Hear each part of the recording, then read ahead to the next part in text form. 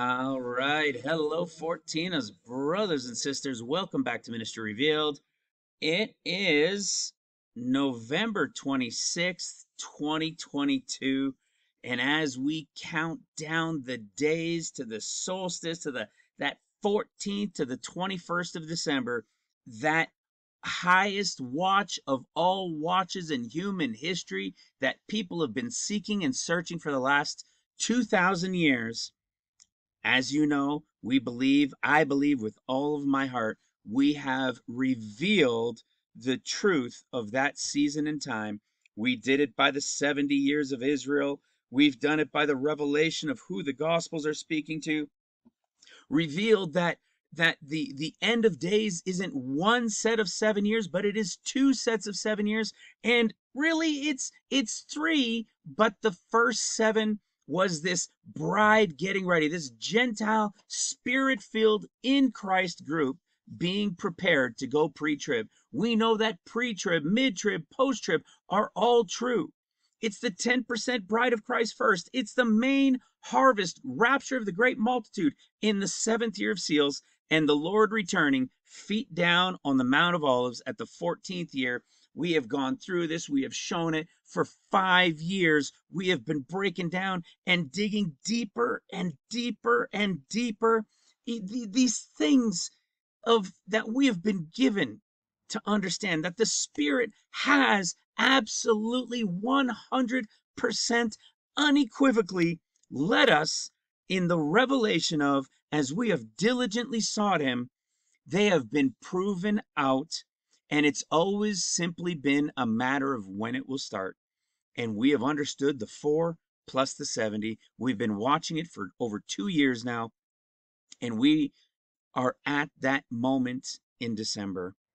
But until that time comes, I know, you guys know that we will continue to diligently seek and search out the Lord in His Word and draw closer and closer in the revelation of Himself. It's all about the Word.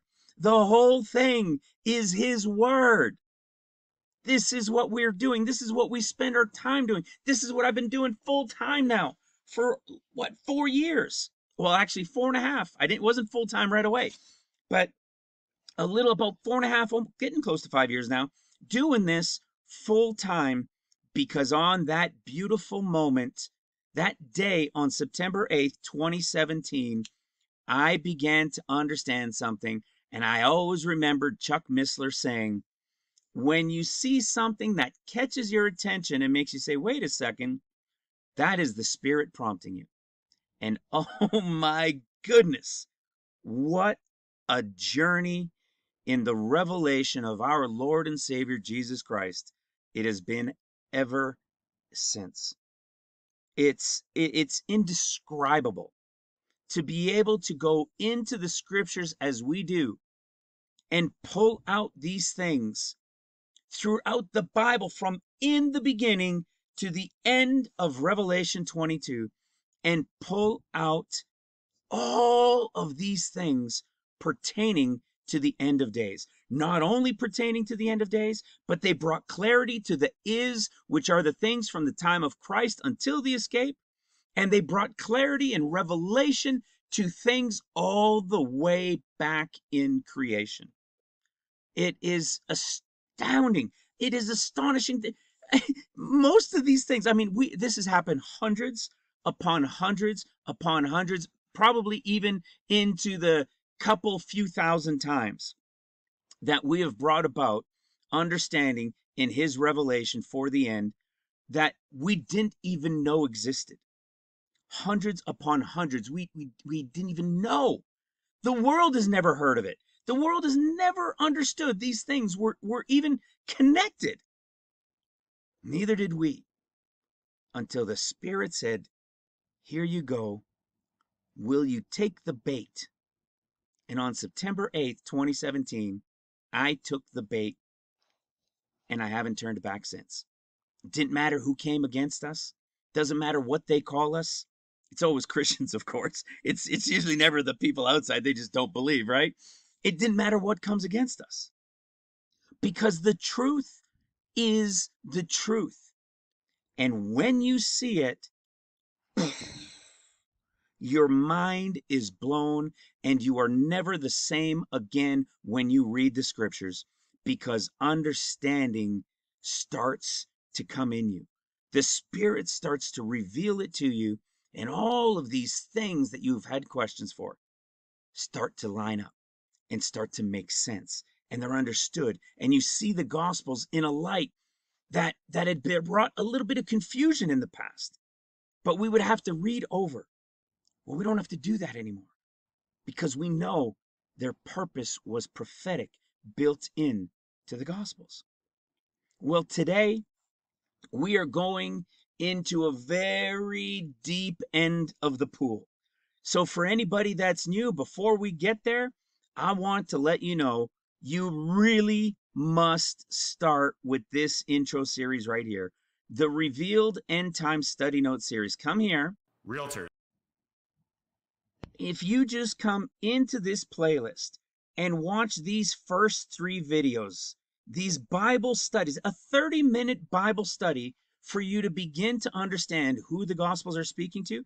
And whenever you go into some of these videos and you see that I have a typed out thing that I'm reading from, you can come into the description box below the video, find the link, print it off yourself, follow along, make notes, highlight, see it all for yourself. That's all I ask. I'm not trying to convince anybody. I am simply sharing the revelation, and it is up to you to pray on it, and it is up to you to seek it out. And if you have ever been diligent, if you have ever had questions within the Gospels and how come there seems to be contradictions within them, well, get ready for the answers. That's right. No skirting about. No skirting about and just saying, oh, well, it's a perspective.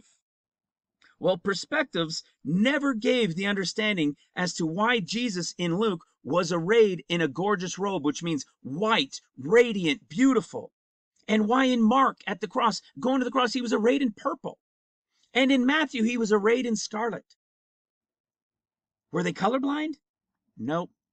It was prophecy built into the scriptures. You're going to find out that as you begin to understand in this 30-minute intro, you're going to realize for the first time in your life that Luke is written to the bride of Christ, Mark is written to the sleeping church, or the house of Israel, or the world, because the 10 tribes, they went out and they mingled with all the Gentiles, they're scattered throughout the earth.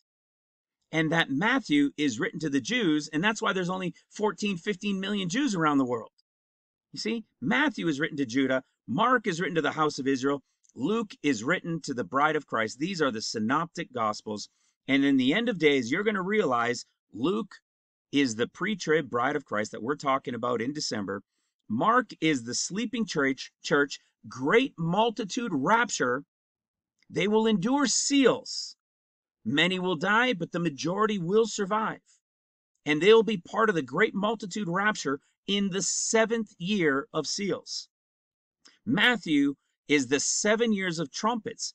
And before Matthew's 7 years of trumpets starts, they're going to be scattered shortly after the escape of the bride of Christ and the 14 years. The first 7 begins. It's going to begin with an attack on Jerusalem, and they are going to be scattered. And for 7 years, they're going to be removed from the land while the tribulation of seals is taking place against the world with the Antichrist and the false prophet. Then it's the 7 years of Matthew after the rapture of the church of the great multitude in the 7th year of seals. And then it's the 7 years of trumpets. It sounds like you think I could hear some of you, if you're new, thinking this guy has lost his lunch. This guy is, you know, he's losing it. I promise you with all of my heart, if you spend 30 minutes in a Bible study, you will begin to understand. And if you want to understand it more, when you go into the description box below, you can go to the link or just go to ministryrevealed.com and get go. All the videos are there for free. All of the teachings, all of the printouts, the forms, everything you're going to see me show and talk about are all there in the ministry website. And you can join us in the forum. There's about 1,100 people worldwide praying, watching, like-minded brothers and sisters from all over the world. But please start with watching these videos. And I'm also mentioning the website because of the book. I wrote a book back in March of 2020, I think it was. Somewhere around March, April 2020, something like that. And chapter 1 goes into greater detail of what you're going to begin to understand in this 30-minute video. Then come to this second 30-minute video. These are the two keys. You're going to then begin, as you begin to understand who the Gospels are speaking to, you're going to realize that the tribulation, and maybe you've questioned why or how on earth could the tribulation take place in 7 years? It's too much. This can't all fit. Well, you're correct. You're absolutely right, because it's 14 years. It's 7 of seals and 7 of trumpets. 7 for Mark, 7 for Matthew. And when you begin to understand that, this is the video. A 30-minute Bible study. And when you go to the book, again, you can read the book in English from the website. You can download the PDF of the book for free in 5 different languages. And if you decide you like a paperback and you can share it and you can scribble and make notes on it, you can get the paperback from Amazon as well. In chapter 2, it delves into the greater detail of this revelation of the 14 years, and you're going to see it is absolutely everywhere. And that in this 14 years, that is the 7 of seals, the 7 of trumpets. But there was a 7-year period that came first. But it's not really expressed very well, but you're going to see it as you go into it, as you go into the book and as you start reading. But it's really a focus. Luke's portion is really a focus of a period of time of about 40 to 50 days above the start of those 14 years. Okay? Once you do begin to understand these things, you'll be able to come into this 11th video and understand the discourses revealed in that 11th video, Luke, Mark, and Matthew. You'll see why Luke's discourse is vastly different from the other two. It's going to blow your mind. And then what I want you to do, after you've begun to understand these and you've studied these a little bit and you said, oh my goodness, the number one thing you're going to say is, how on earth has this all been missed for all these 2,000 years? The answer is it's all because of Matthew.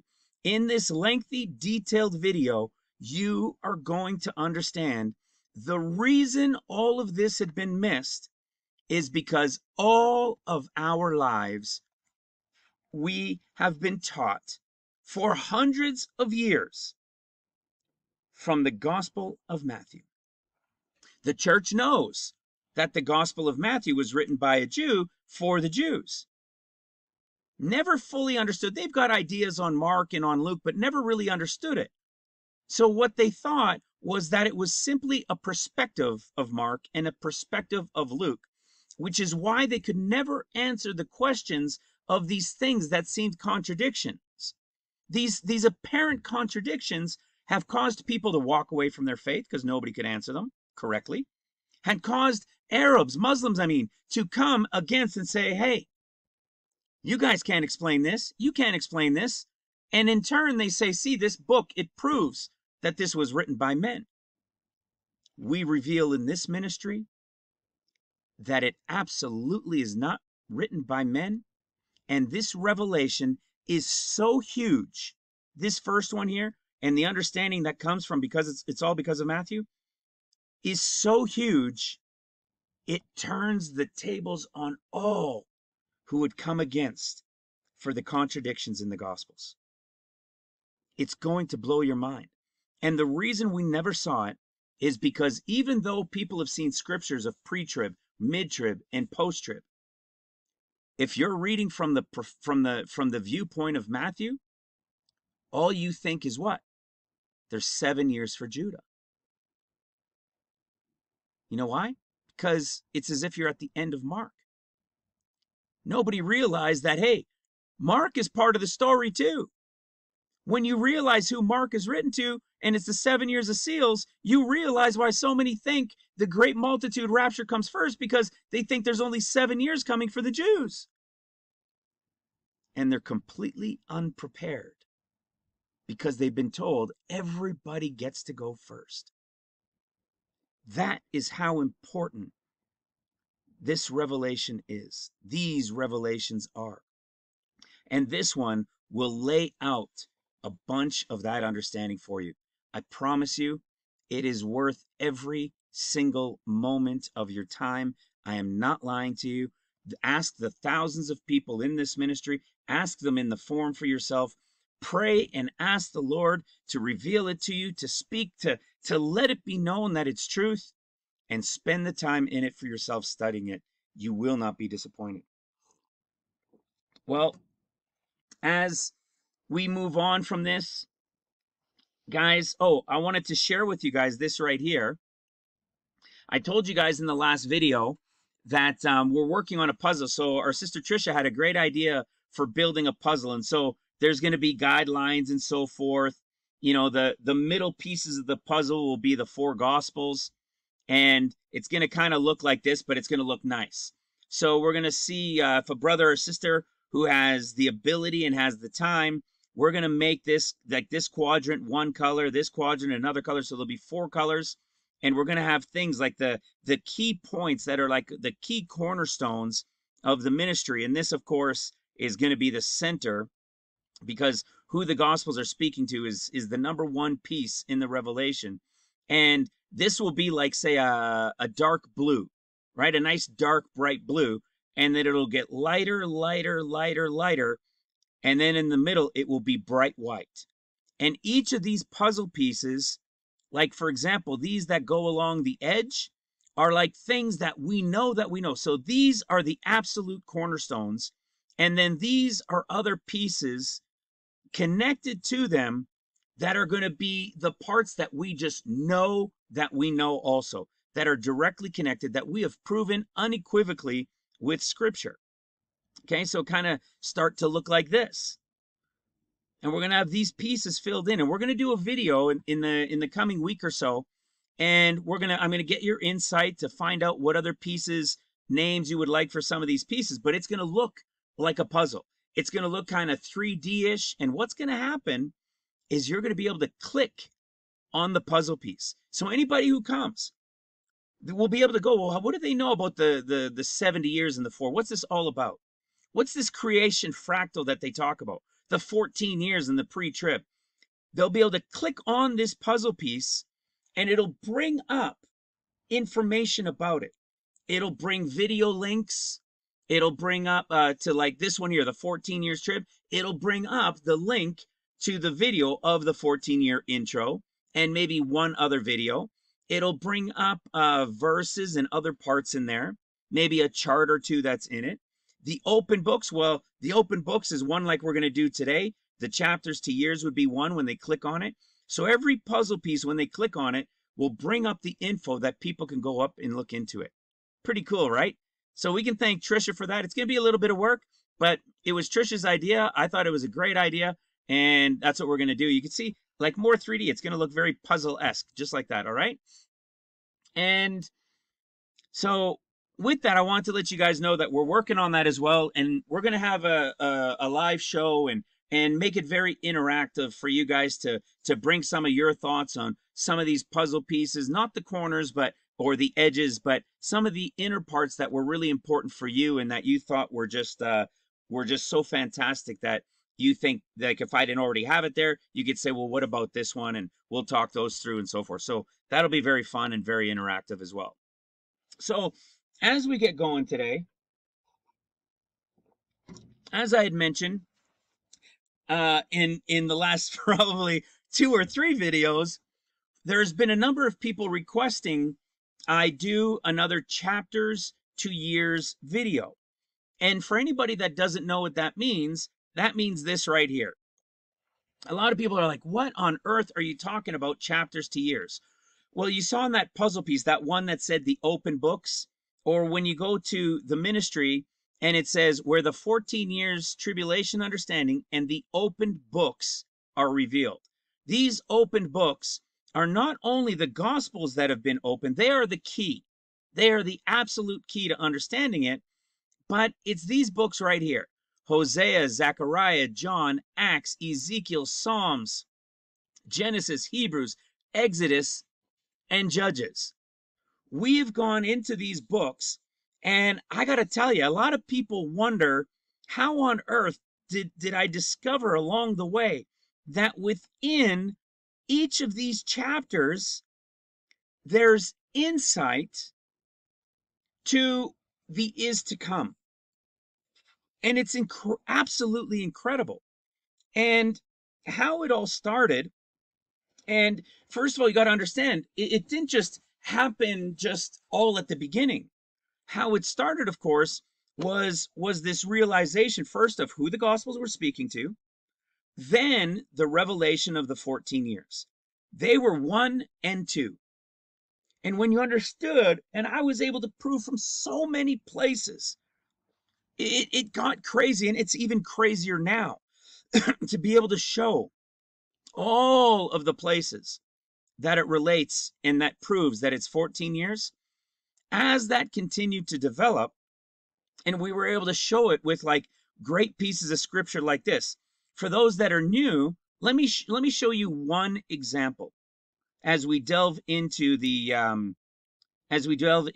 chapters to years, because I need to kind of set the tone for somebody that's new that hadn't seen this before.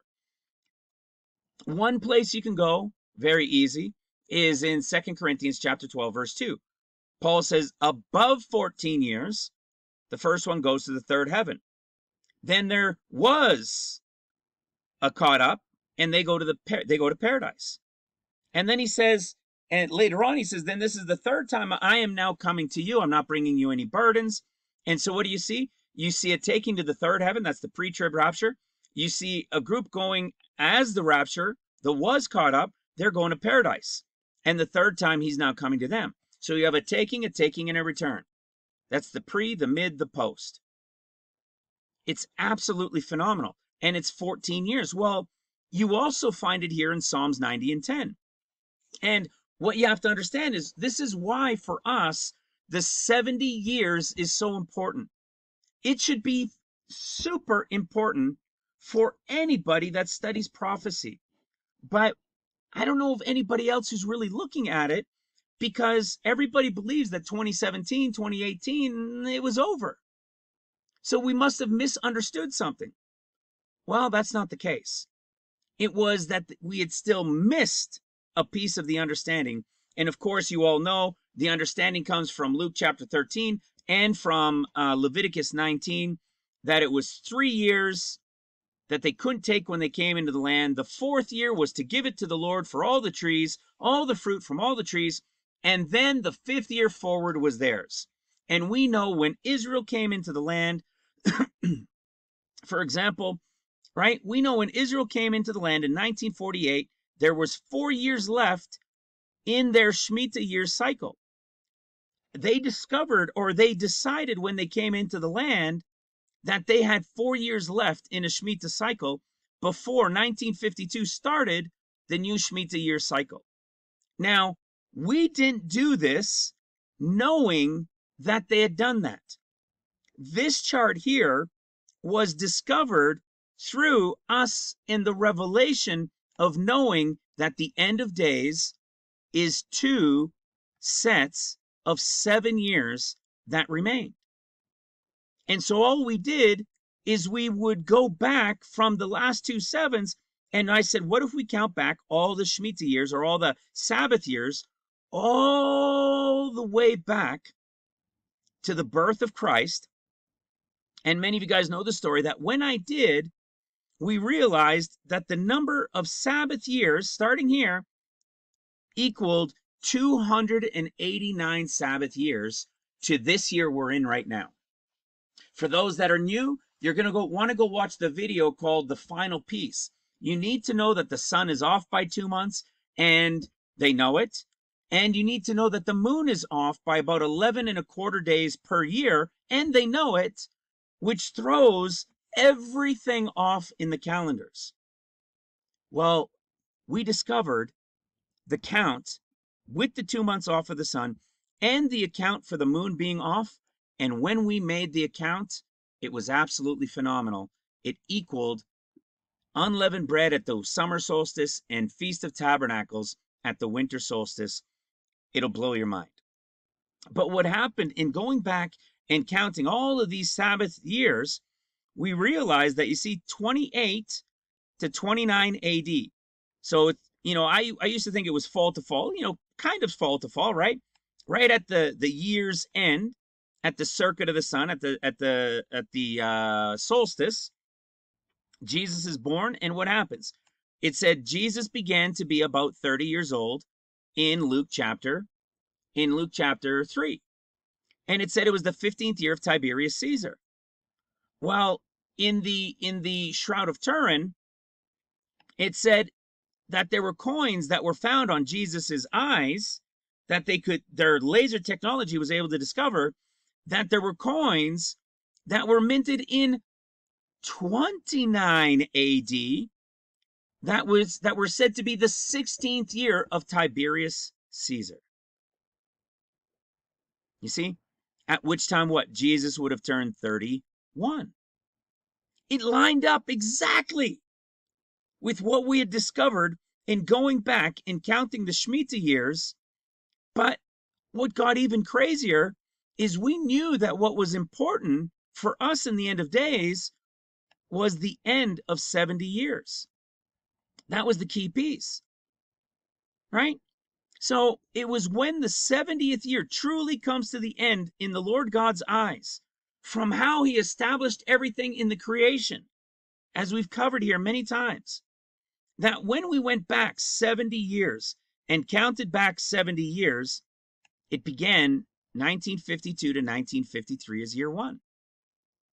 And it just so happened we were shown information that when the Jews came back into the land, they had decided on through their studies that there were 4 years left in the Shemitah cycle, and the new one would begin in 52-53.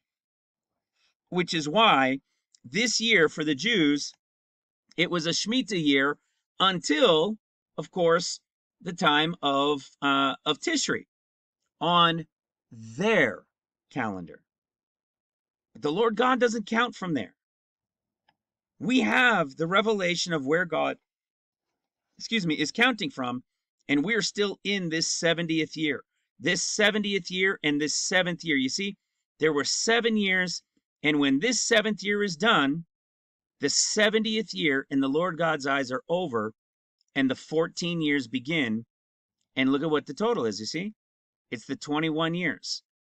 The big story, the big picture story is 21 years, and then the final Jubilee, the 22nd year.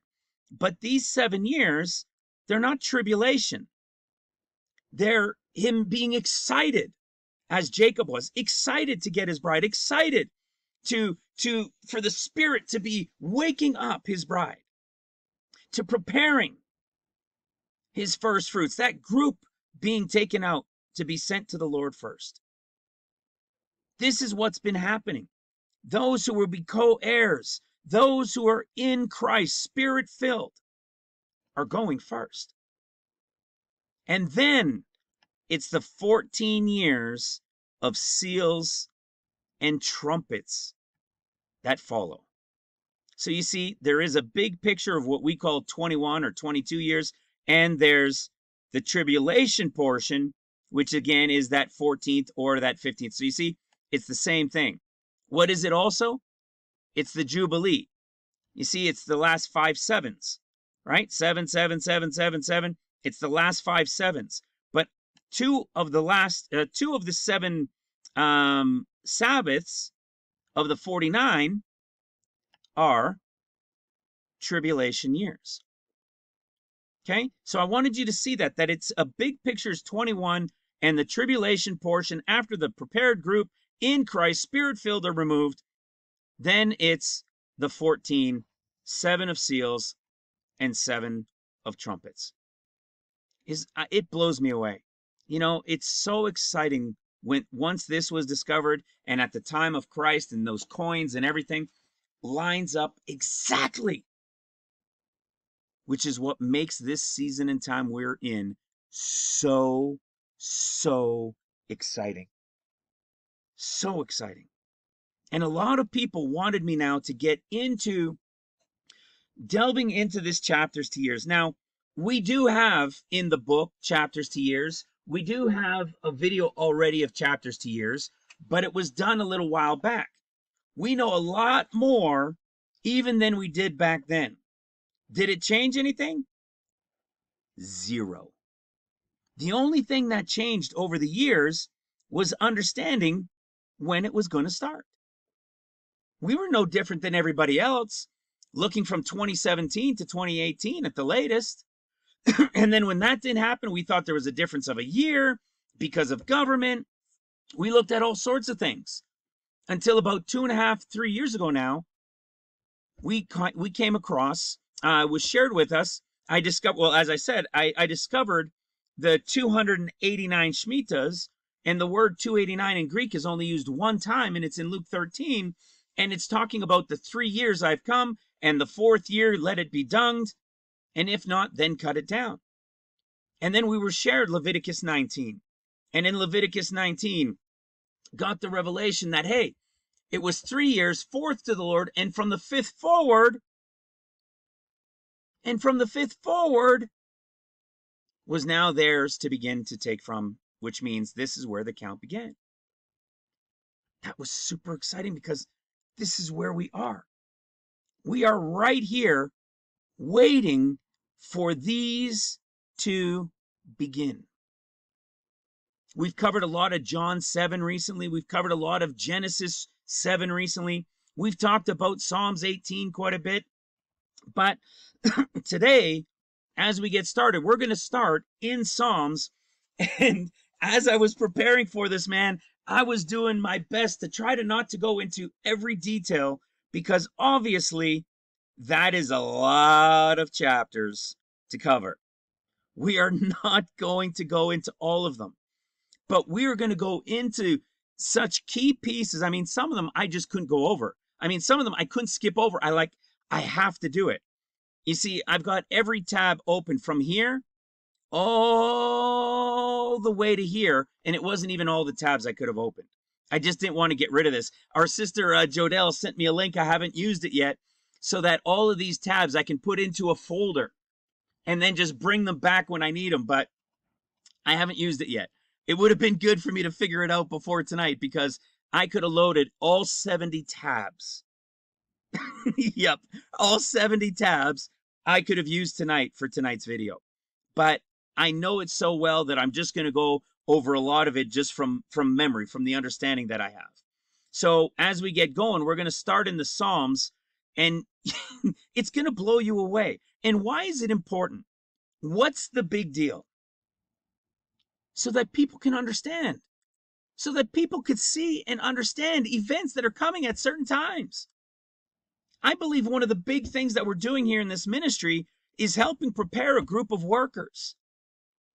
And this is going to help in that preparation. For one, it's not only that. I believe it's part of the reason, but I don't believe it's the only reason. I believe we're being rewarded for diligently seeking the Lord.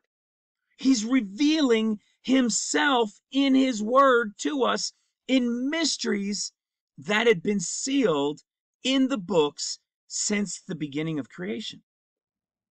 That's how powerful this is. And what are some of the things that we know? Well, we know that the bride of Christ goes first. We know that there's the 50 days, and within the 50 days, the Son of Man is here for 40 days, warning, before the 14 years begins. We know when it begins, it'll begin with an attack on Jerusalem, the second attack in Israel, but the big one in Jerusalem. We know that the Antichrist shows up in the 3rd year, approximately, of seals, about 2.5 years in after World War III. We know a false prophet is there with them. We know they're going to flee into the wilderness. We know that in the 7th year, or at the end of the 6 years of seals, The Lord is returning on heavenly Mount Zion. They're going to look up and say, ah, what is this? And we know in the 7th year, the 144,000 are going to be sealed. We know the typology of the person they relate to that represents them. We know the Lord is going to be here as Melchizedek, as priest and king, and it'll start in the 7th year of seals. We know in the 8th year, which is the beginning of trumpets, the rapture has happened, and now heavenly Mount Zion is established in Jerusalem. They're going to start rebuilding the city and the streets and the temple. Judah will be there as well. They're going to come in as well at the time with the great multitude rapture. Judah's coming too. Remember what Judah's looking for. They're looking for their conquering, victorious Messiah. Well, that's what he's doing at the end of seals. That Ezekiel 39 war, look where it is. When he comes at the end of the 6th year of seals. What else do we know? They're rebuilding the city and the streets. And then by the 11th year, in the 11th year, which is going to be about 10 and a half years in. So 10 years will have passed. 7 of seals, 3 of trumpets, and then a few months in, about 6 months or so, into the 11th year, or about 10 and a half years in, Satan is going to be cast down. Satan is going to be cast down. Messiah is going to be cut off. There's going to be battles, is going to be fleeing. Those that were in Jerusalem on Mount Zion with him, which is paradise, are going to be taken into the wilderness to a place protected, and they're going to remain there for the rest of the first half, for the rest of the second half of that 11th year, the next full year, right to the end of the 14th year. They're going to remain there for the final 3.5 years. And when the Lord is returned, feet down on the Mount of Olives in the 14th year, they will be brought back at the end of that year. And in the final Jubilee year, they will dwell together as united as brothers. Each of them will receive their division and their portion of land in Jerusalem, in the land of Israel, and they will dwell together in unity. It's incredible. These are some key things that we know and that we understand in this period of time. You see, we know, again, when you go back to it's all because of Matthew, when Christians in the church don't realize that there's 7 years of seals that represent Mark's portion first, what are they all expecting? They're waiting for the same thing the Jews are waiting for. That the Messiah is going to come, destroy their enemies, and start rebuilding the third temple. Hello.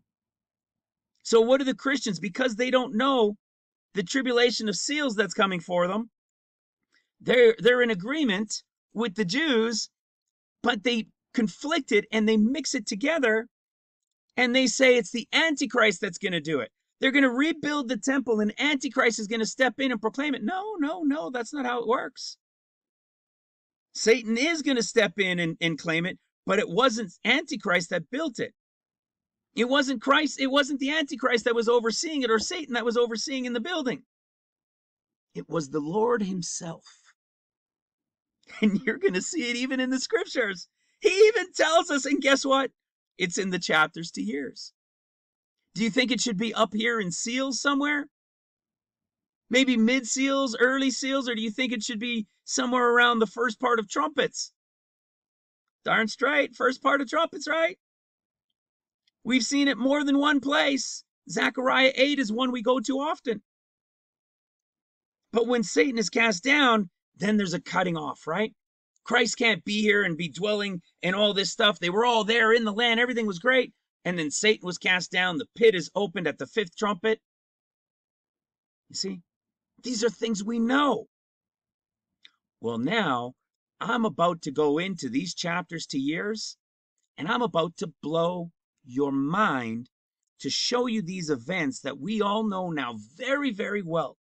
And we know the approximate timing within their years by give or take a couple, 3 months. And they all line up with events spoken about in these chapters.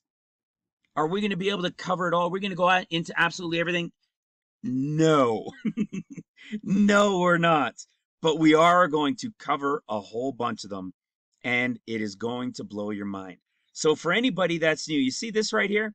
This is why I went into some of those other parts as we were starting, because it says, the days of our years are 70, which is 70. And if by reason of strength, they're 80 years, which is 80. You see, what do people want to do now?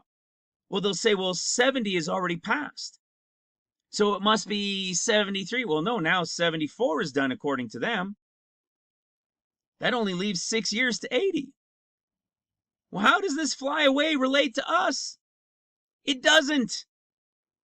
This is mid-trumpets when Satan comes and they fly away. This is 70 to 80 years, meaning when 70 is over, you don't say 70, 71, 2, 3, 4, 5 to 80. It's from 70 to 80 years, which means 71, 2, 3, 4, 5, 6, 7, 8, 9, 80. That's 10 years. You see that? It's what? It's 10 years. 7 years of seals, 3 years of trumpets. There's 10 years complete. 10 years complete. And then what? See, it's saying those 10 years are going to be labor and sorrow.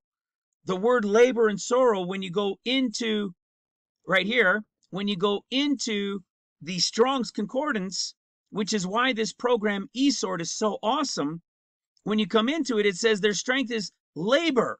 It's pain, travail, sorrow. It's tribulation, guys. It means tribulation, affliction, trouble, sorrow, wickedness. It's 10 years of tribulation. Seals and trumpets, hello. And then it says, for it is soon cut off. Soon is a short period of time. What would be the short period of time? I believe the next 6 months, the first half of the 11th year, because 10 is fulfilled. So shortly in, a few months in to the 11th year would be about 10 and a half years. What happens at 10 and a half years? You're going to see as we go through some of these. Satan is cast down. The vintage of old, the cedar tree is cast down, and you're going to see it all over the place in the chapters where it should be. And then what does it say? For it is soon cut off, and we fly away. Well, who flies away when Satan is cast down and they're all cut off from being there? They all fly away into the wilderness, right? Well, that's exactly what you read in Revelation chapter 12. Here's all your stuff about seals.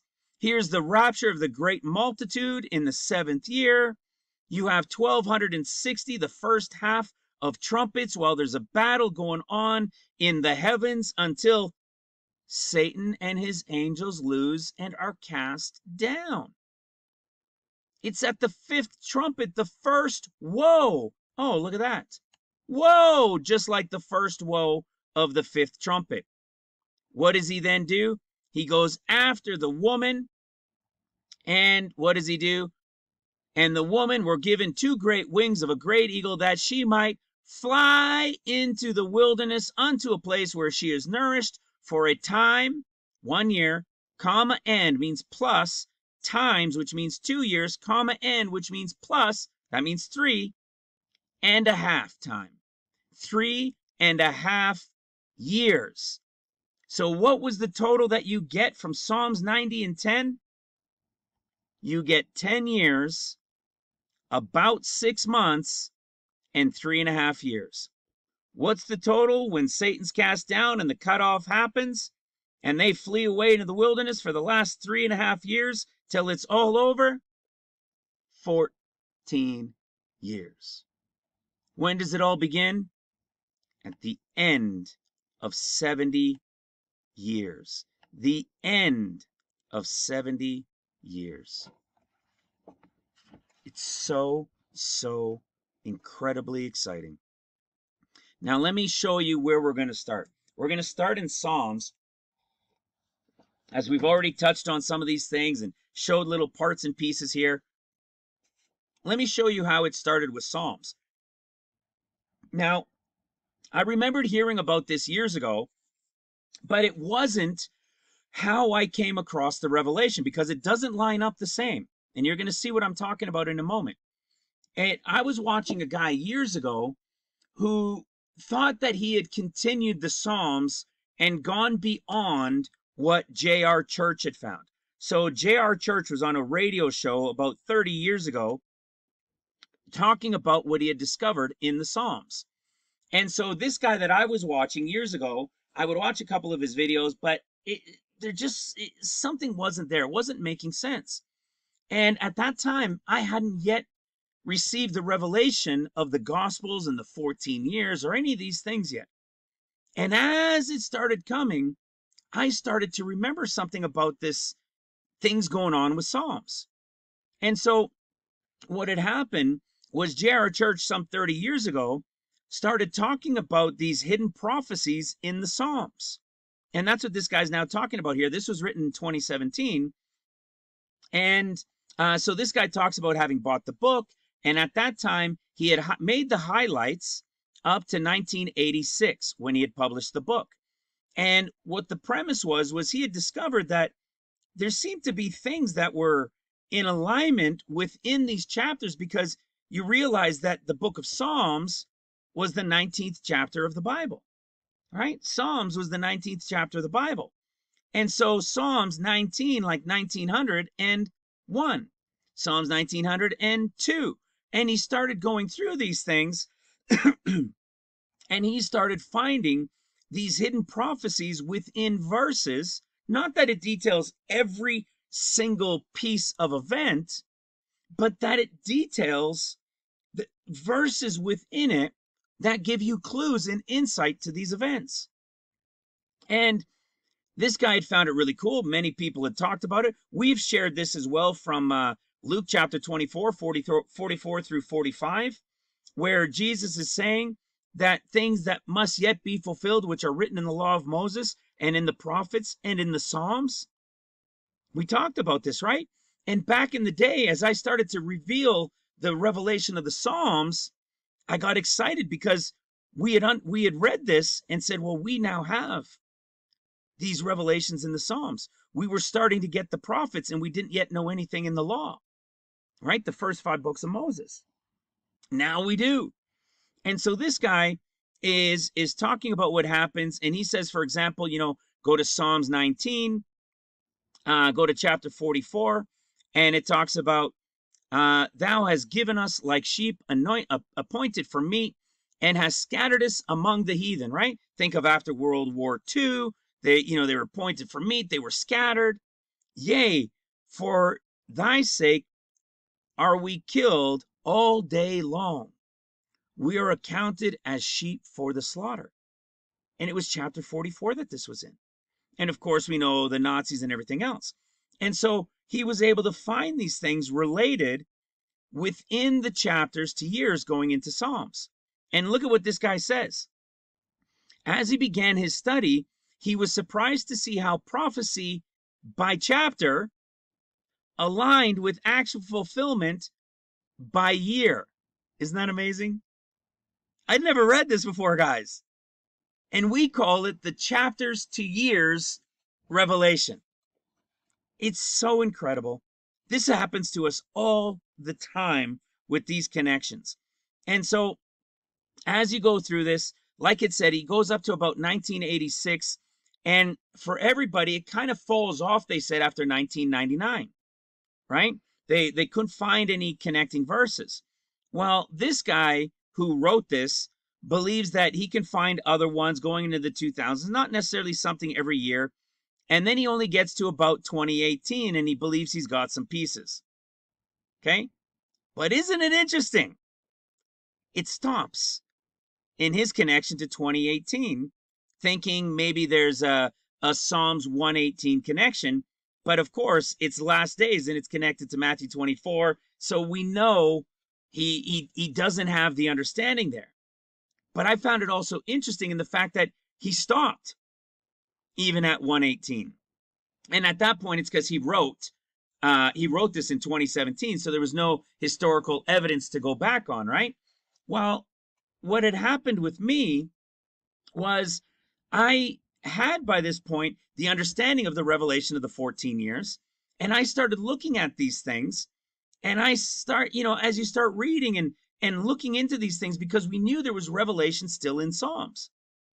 And Psalms 18 talked about being compassed about, and the earth shook, and the Lord heard from his temple, and he bowed the heavens, and he came down, and darkness was under his feet, and the channels of water, the foundations of the earth were seen because of a big ripping apart of the earth where a massive tsunami, earthquake, all these things take place. And he sets them in a large place. I don't know about you, but do you know of anything like this that has happened? I don't. This is clearly prophecy. You go on to read what happens to these people and the power that the Lord gives this group of people. Bending bows of steel in their hands. It kind of sounds like it lines up with what we were speaking about in the last video. As if, at the end of those first 7 days, remember the 50 days will begin by 7.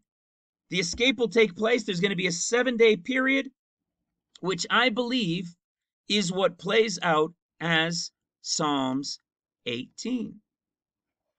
What do you think is going to happen when tens of millions of people vanish from the face of the earth? There's going to be some screaming, some crying. The earth is going to be ripped open, all sorts of things. But we also know a group is going to be chosen and is going to work for the Lord as well. Powers being given and so forth. We've talked about Psalms 18 a lot over the years. Well, when I had discovered this was only the beginning, of course.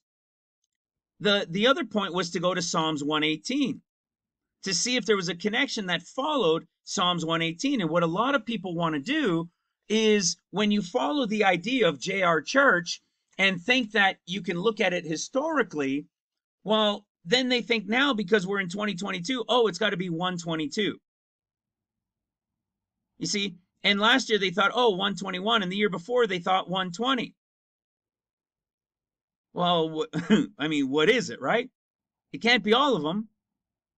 So what I had discovered was they were immovable. It doesn't start until it starts. It's not like 18 is supposed to represent 2018. Okay? 123 isn't supposed to represent 2023. It's a period of chapters that represents a 14, 15-year period of time. That's what's happening.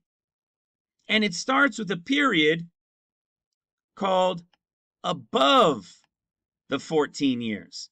This will take place first, before the 14 years begins.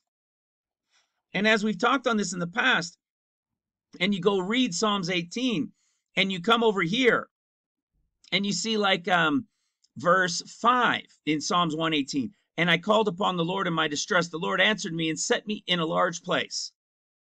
Well, when you go to Psalms 18, it starts with him being in distress. And by about verse, 17 or something like that, he is now set in a large place. And it goes on to talk, the Lord is at my side, my salvation is come. See, the voice of rejoicing in salvation is in the tabernacles of the righteousness. The right hand of the Lord doth valiantly. And it goes on to say, I will praise thee, for thou hast heard me and art become my salvation. The stone which the builders refused is become the headstone of the corner. And what do we know follows? What do we know follows was Psalms 19. We go to Psalms 19 and look at what we see. In Psalms 19, we know is a typology of the Lord now what? The Lord now here, beginning the 40 days of the Son of Man. So while the escape had already happened, The wedding, the 7-day wedding took place in heaven, and it relates to a 7-day period of time that will take place on the earth. When he's finished with the wedding, what does he do? He's ready, man. He's ready to come out. And it said their line, it says in Psalms 19, starting in verse 4, their line is gone out through all the earth, their words to the end of the world. In them he hath set a tabernacle for the sun, which is as a bridegroom coming out of his chamber, rejoicing as a strong man ready to run a race. His going forth is from one end of heaven, and his circuit, that word we now know very, very well. This one is the circuit of the sun, and his circuit unto the ends of it, and there is nothing hid from the heat thereof. What do we know about this? We know this is the circuit of the sun, which relates to the turning of the sun, the turn of the year. It reached its furthest point, and now it's going to return, and that is the winter solstice. This is lined up to the beginning of the 40 days of the Son of Man when he's coming out of his chamber, ready to run a race. Well, guess what? What if we go into some of these others and see what we can find, see how this starts? Well, if we go to, for example, well, we've been talking about this a lot lately, right? We can go into John chapter 7. And in John chapter 7, the Jews' Feast of Tabernacles, we've been talking about it as as Hanukkah, which is a second tabernacles created for the Jews. And what happens? He says his time is not fully come yet, and then he shows up in the midst. And this year, in the midst of the Jews' Feast of Tabernacles, is the circuit of the sun. You see? His 7 days have passed for his wedding, and he's showing up in the midst. You go to John chapter 8. He's there standing before this woman. I believe this is that worker part that we've talked about. For those that don't know, it's too much to go into. But then what do we see? After he's there standing with her, he then says in John 8, I am the light of the world is the heading, right? Then spake Jesus again unto them, saying, I am the light of the world. He that followeth me shall not walk in darkness, but shall have the light of life. It's the same thing. We go into the story of Genesis, and I don't want to get away from Psalms. I'm going to do the Psalms, and then I'm going to go into John and Genesis, and along the way, we'll touch in Zechariah, a little bit of Hosea, and the others along the way as well. But when we come into Genesis chapter 7, John chapter 7, right? And we go into Genesis chapter 7, and what do we see in Genesis chapter 7? For yet 7 days, and then we come down to verse 10, and it came to pass after 7 days, and what happens after 7 days? The doors of the ark were shut, and what happened? The doors of the ark were shut, and the 40 days began, as Jesus said in Luke 17. Where do the 40 days end in relation to Genesis 8? Well, you could see the 40 days are even into chapter 8, and at the end of the 40 days. So now here we are at the end of the 40 days, and the 14 years are about to start. And where are we? Genesis chapter 8. Where were the 40 days with the Son of Man when he came out of his chamber ready to run a race? Psalms 19. It would be like the beginning portion of it, right? They're all really close. What you need to understand when you read these things as well, I never mentioned this earlier, is that when you read, it doesn't mean that the event, for example, of whatever chapter to year, the event taking place could be at the beginning of the year. It could be something around the middle of the year. It could be something right near the end of the year. Or maybe the chapter just covers the entirety of the year, of the events that we know take place at that time. Okay? So there's a little bit of discernment, but it does take place in that time frame. So we see this now with 40 days. And what happened? he came out of his chamber ready to run a race, right? So in this case, he's ready to start his 40 days. In this case, he had the 7 days had taken place here. His 40 days ended right here. In John chapter 8, we see the same thing as we did in Psalms 19. He's now the light, ready to run his race, coming as the light to the world. You see, because the light is the Mark group. Mark is the one he's coming to shed light into the world on. This Luke group, that's the bride of Christ that's gone, they're the Spirit group. We're going to talk about that as we get into John and Genesis events more. So let's go across. And the reason I want to go across just for the beginning is because of these events that are in this period of time that we're talking about right now. When we come into Exodus 34, well, you guys all know that one very well.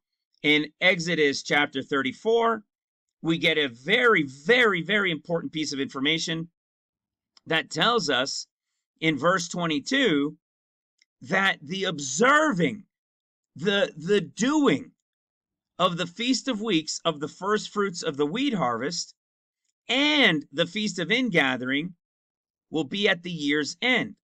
This year's end, of course, is the exact same circuit of the sun year's end.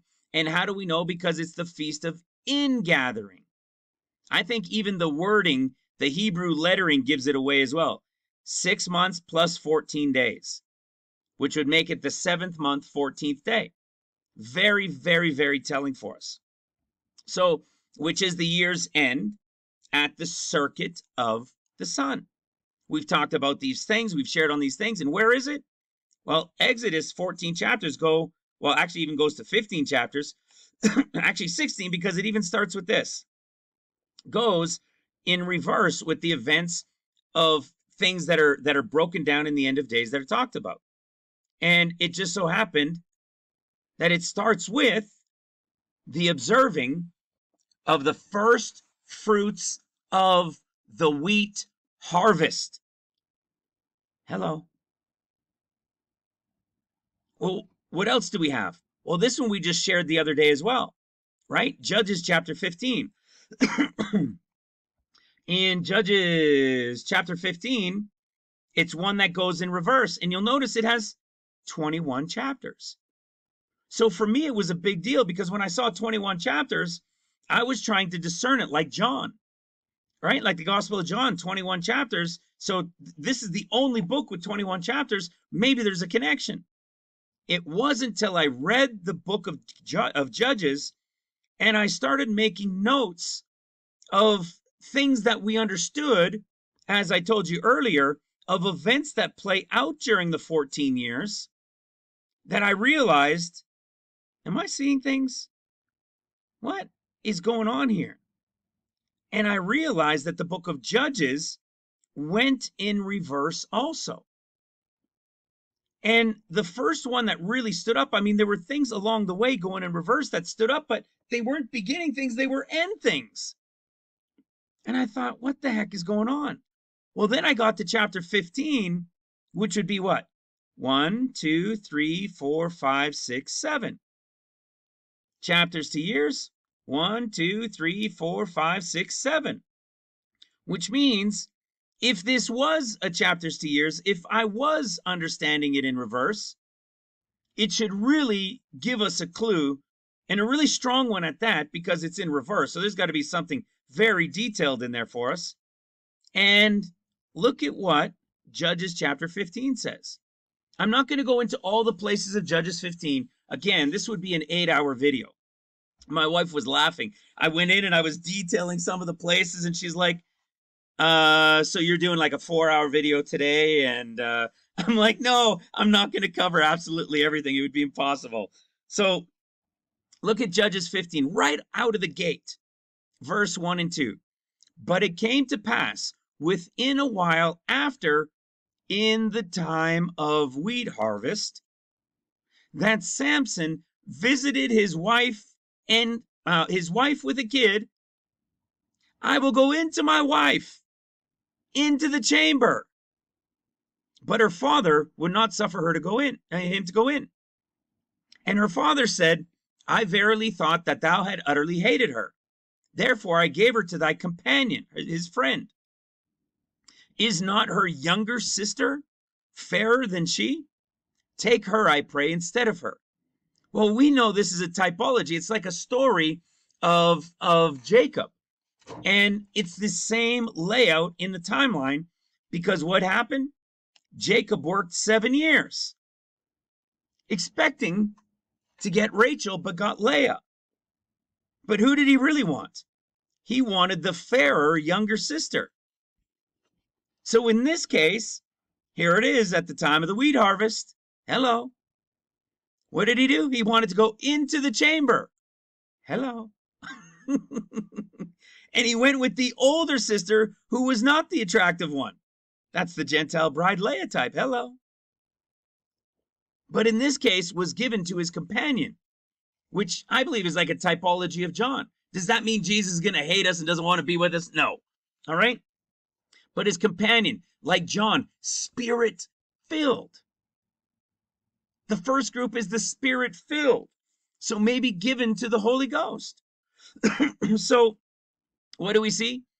Time of wheat harvest. What do we see? Him with his wife, and it's the older one, like a Leah one, and it's going into the chamber. But what did we see in Psalms 19? In Psalms 19, it was him coming out of his chamber, rejoicing as a strong man ready to run a race. As if what? As if this part was now over, and he's now what? Now coming to run the race. And it's the part of his 40 days as the Son of Man who comes first. What do you see even happens in Ezekiel? In Ezekiel chapter 33, everybody knows that one very well. And what do we see the typology of? Listen to what it says. Son of Man. Son of Man, a typology as the Son of Man is this typology that Ezekiel is playing. And what does he have to do? He's to go out and warn the people. Whoever he doesn't warn, their blood is on him. If they've warned and they've not taken heed, the blood is on them. Hello.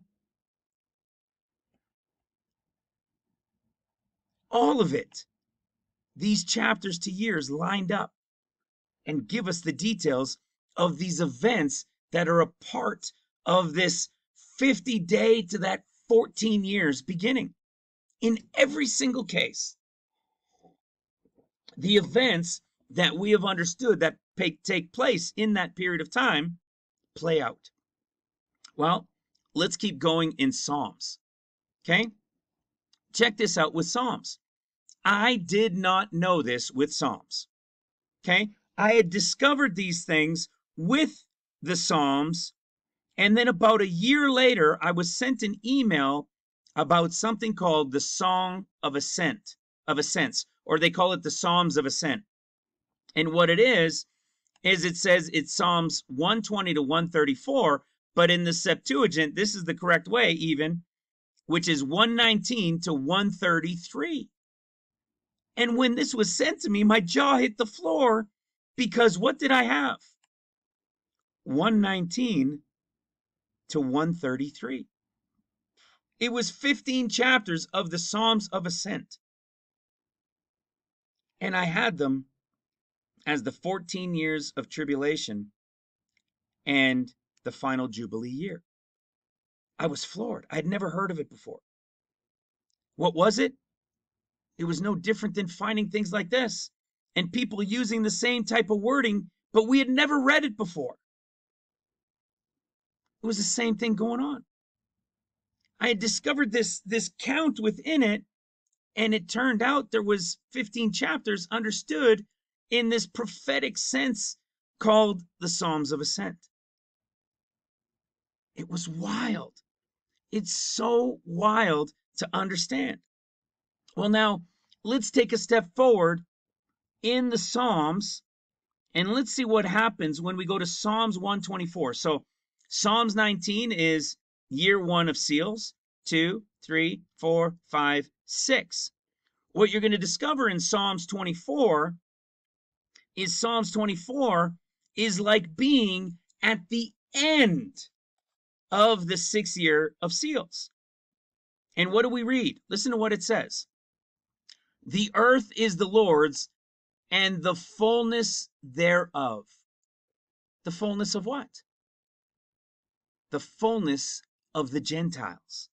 Do you remember what even Luke said in Luke chapter 21? How do we know this timing?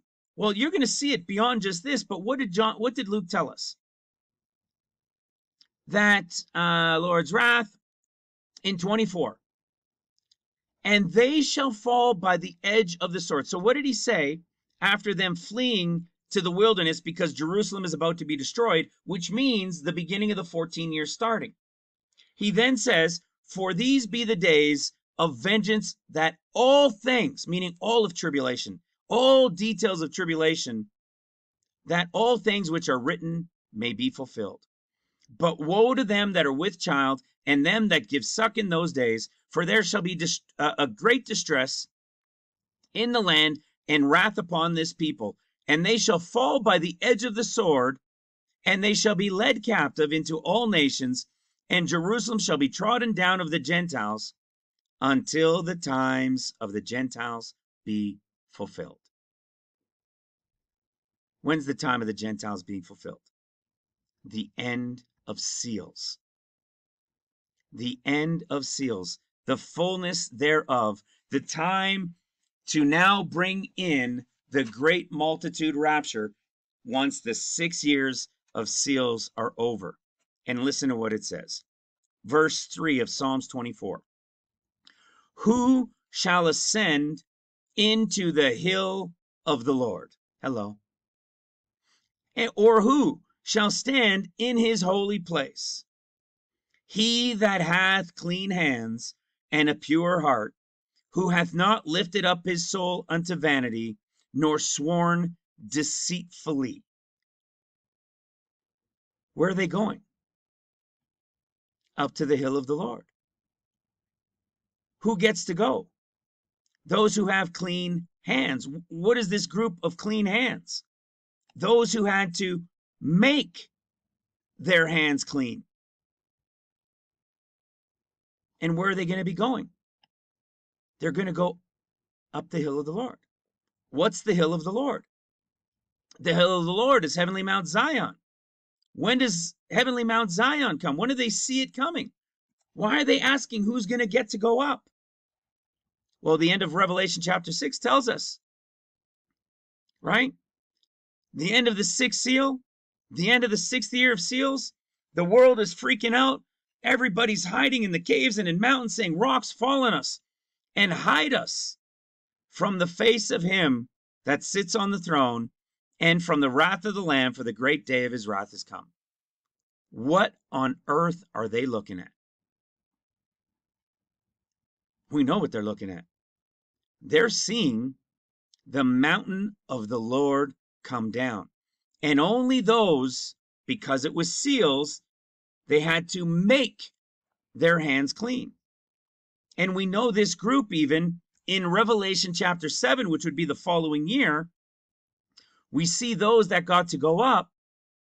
And it says, who are these with the white robes? And these were the ones who had to what? Made them white. These were the ones that had to wash their robes. They had to launder their clothing. They had to be made white. And they were made white through the tribulation of seals.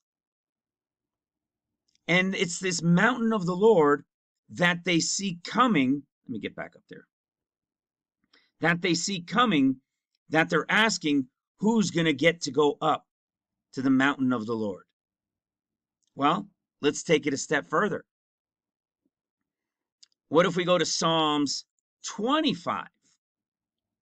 Psalms 25 would be the equivalent now of what? The 7th year of seals. So in the 7th year of seals, it should be a group being taken, a group escaping, events taking place that we know relate to the end of days. Well, let's go see what it says. In Psalms 25, verse 10, listen to this.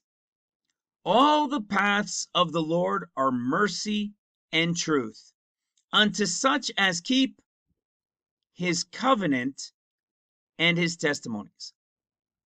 To those that keep his covenant, that must mean he had to have made a covenant now. When do we know the Lord is going to make a covenant? He makes his covenant in the seventh seal. That about half an hour of silence, that about 6 months, that second half of the seventh year of seals is when he makes a covenant. And we know that he makes this covenant with all nations because, as you're going to see later, as we get to Zechariah chapter 11, and Zechariah chapter 11 is directly related to when Satan is cast down. You see right here in Zechariah 11 verse 10, and I took my staff, even beauty, and cut it asunder. You're going to want to remember those words too. And cut it asunder, that I might break my covenant, which I made with all people, and it was broken in that day. You see, he made a covenant. When would he make a covenant, do you think? As he's getting ready to rule from heavenly Mount Zion? Of course he's getting ready to rule from Mount Zion. We've talked about this. We've seen this in the scriptures, right? We know this even from Daniel chapter 7. When the 4 beasts and the Antichrist was killed, and right, and the others had their dominions taken away, and one like unto the Son of Man comes, and dominion was given unto him. This is him having come down on heavenly Mount Zion. Who's going to ascend the mountain of the Lord? The rapture group is. And so he's got his covenant there. And then what do we see? Psalms 25, starting in verse 14. The secret of the Lord is with them that fear him, and he will show them his covenant. Mine eyes are ever toward the Lord, for he shall pluck. For he shall pluck. We know that word pluck, don't we? That word pluck is what? Well, that's in the Hebrew, but if we go to Revelation chapter 12 and we go to verse 5, at the part where the caught up rapture is, the word for harpazo, which is rapture, is pluck.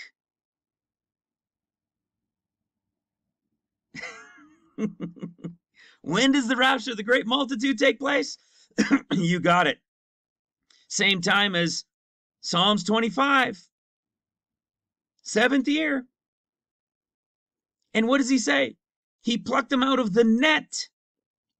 A net that catches animals. Do you know another word for a net? How about a snare? How about Luke chapter 21? Who were those who got caught in the snare? Those who missed the pre-trib, right? Those who were asleep. The world, the Gentiles, during the time of the Gentiles. And what happened to those who weren't ready? Well, we read it right here in Luke 21:35, starting in 34. And take heed to yourselves, lest at any time your hearts be overcharged with the suffering and drunkenness and cares of this life, so that that day come upon you unawares, for as a snare. See, a trap, right? That bent stick, right? A snare is that bent stick, which is used for what? Like a snare, like catching animals, like a net. Shall it come upon them, for as a snare, shall it come upon all them that dwell on the face of the whole earth. There's another connection. He makes a covenant. He rescues a group. He plucks them out from the snare. He says in verse 16, turn thee unto me and have mercy on me, for I am desolate and afflicted. Go into verse 18. Look upon mine affliction and my pain, and forgive all my sins. Consider mine enemies, for they are many, and they hate me with cruel hatred. This is all the affliction they were going through seals. Verse 20. Oh, keep my soul and deliver me. Ready for this? To snatch away. To snatch away, to pluck. What is the definition of harpazo? It's to pluck and it's to snatch away. It means to snatch out of the way with force. You see? Redeem in verse 25, Psalms 25, verse 22 ends with, redeem Israel, O God, out of all his troubles. When does that happen? You got it. 7th year of seals for the house of Israel. Lines up, guys. Over and over and over. This is what we're going to keep doing. It's going to keep lining up and going and going and going. Well, now watch this. Let's jump to Psalms 119. Let's jump to Psalms 29. What do we know that happens by the time we get to Psalms 29? By Psalms 29, we know, as I told you, it was explaining to you guys earlier, and this is why, we know this is when Satan is cast down. Satan's cast down, the pit is open, he cuts the agreement, he cuts the covenant asunder, he's cut off, right? Just like we saw Psalms 90 and 10 being cut off. Let's go to Psalms 29. Again, like I said, I'm not going to cover everything. We would literally have an 8-hour video. And look at what we read. Psalms 29, verse 5. The voice of the Lord breaketh the cedars. Yea, the Lord breaketh the cedars of Lebanon. Wasn't that interesting? What if we go to Zechariah chapter 11, and let's see what happens in the exact same chapter to year time frame in which Zechariah chapter 11 equals the same chapter to year as Psalms 29, which is after 10 years in the 11th year, right? And look at what happens. Verse 1. Zechariah 11, verse 1. Open thy doors, O Lebanon, that the fire may devour thy cedars. Howl, fir tree, for the cedar is fallen, because the mighty are spoiled. Howl, O you oaks of Bashan, for the forest of the vintage is come down. Who's this talking about? We've talked about this in recent videos over the last couple months, right? We've talked on this a lot over the years as well. This is Satan being cast down. He is now fallen. When is this period of time? Everywhere. It's everywhere telling us the exact same time. What do you have? Revelation chapter 12, 1 through 5 is the seals till the rapture of the great multitude. You have 1,260 days, which is the first half of trumpets, which puts you at about 10.5 years in. And during this 3.5 years, while the city and the streets are being rebuilt during the first half of trumpets, there's a battle in heaven, as I was talking to you guys about earlier, between Michael and his angels and the dragon and his angels. When they're cast out, it's the first woe, and we know that it's about the time of the 11th year or 10.5 years in to the tribulation, because at that point, those who were in the land being protected, things were going great while things were still happening on the earth. They're now cut off. And they're flying on the wings of an eagle for the last 3.5 years into the place protected in the wilderness. What did Zechariah 11 say? The same thing as Psalms 29, the time of the cedar, when the cedar has fallen. Chapters to years, guys. It happens over and over and over. Let's go to Psalms 32. What is Psalms 32? It's that 14th year of trumpets. Let's go see what Psalms 32 has to tell us. Psalms 32.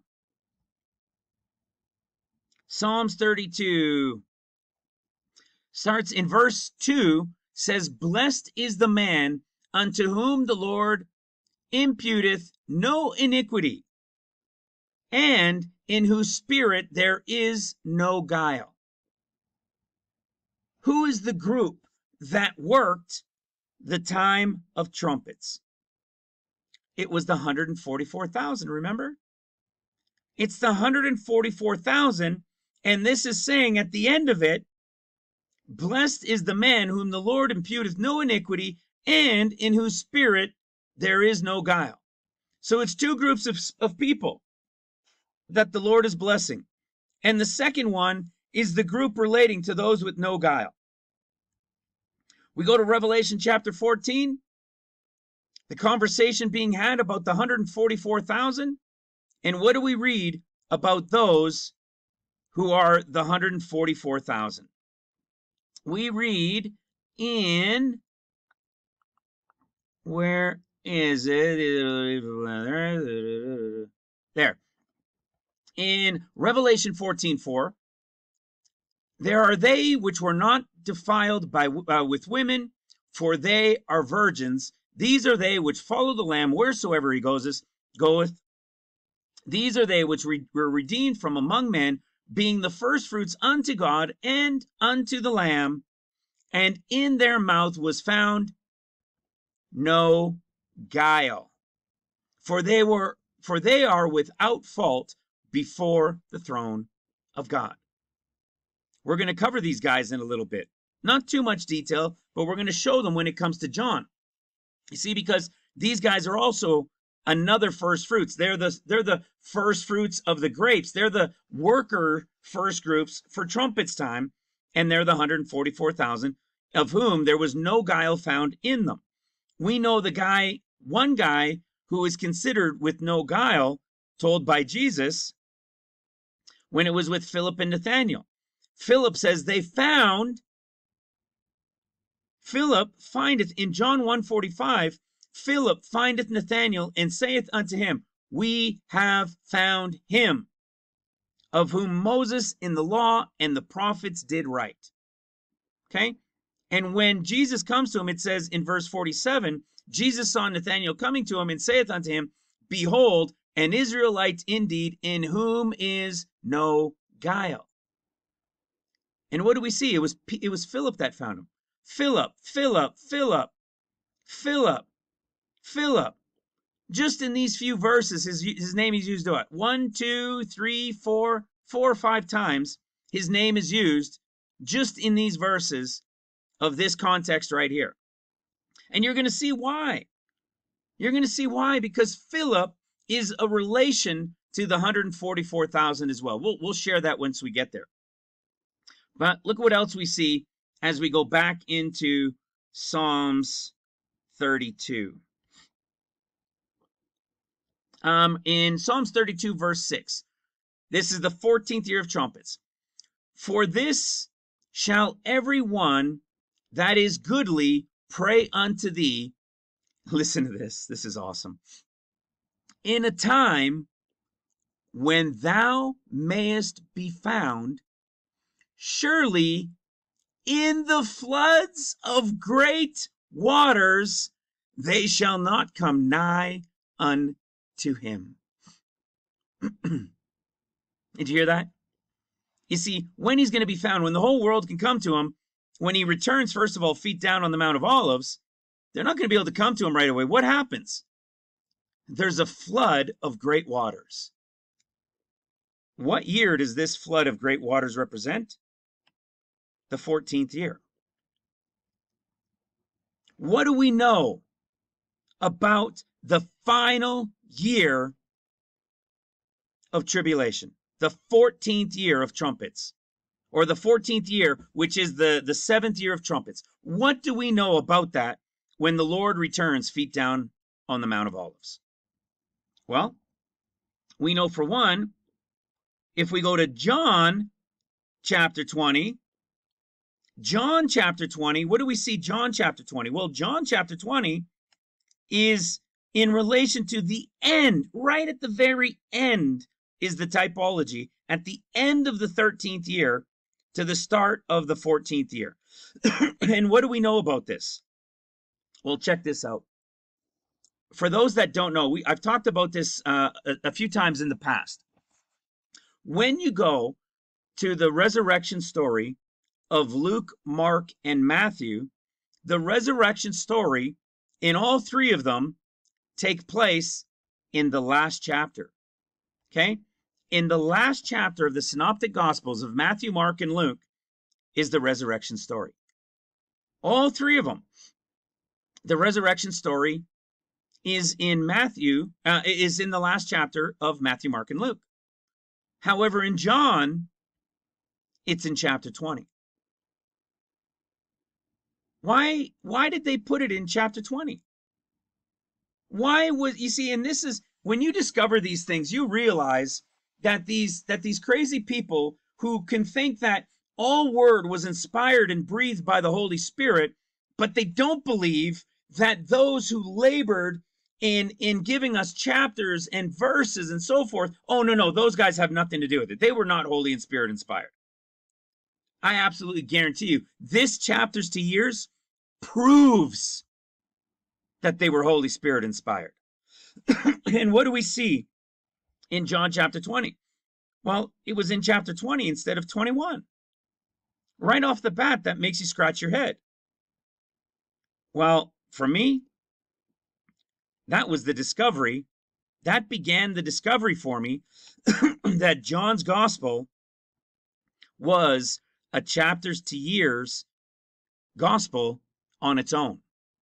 It had the 21 chapters, but for some odd reason, it had his resurrection in chapter 20, representing the end of the 20th year, or the end of the sixth trumpet, or the end of the 13 years of tribulation.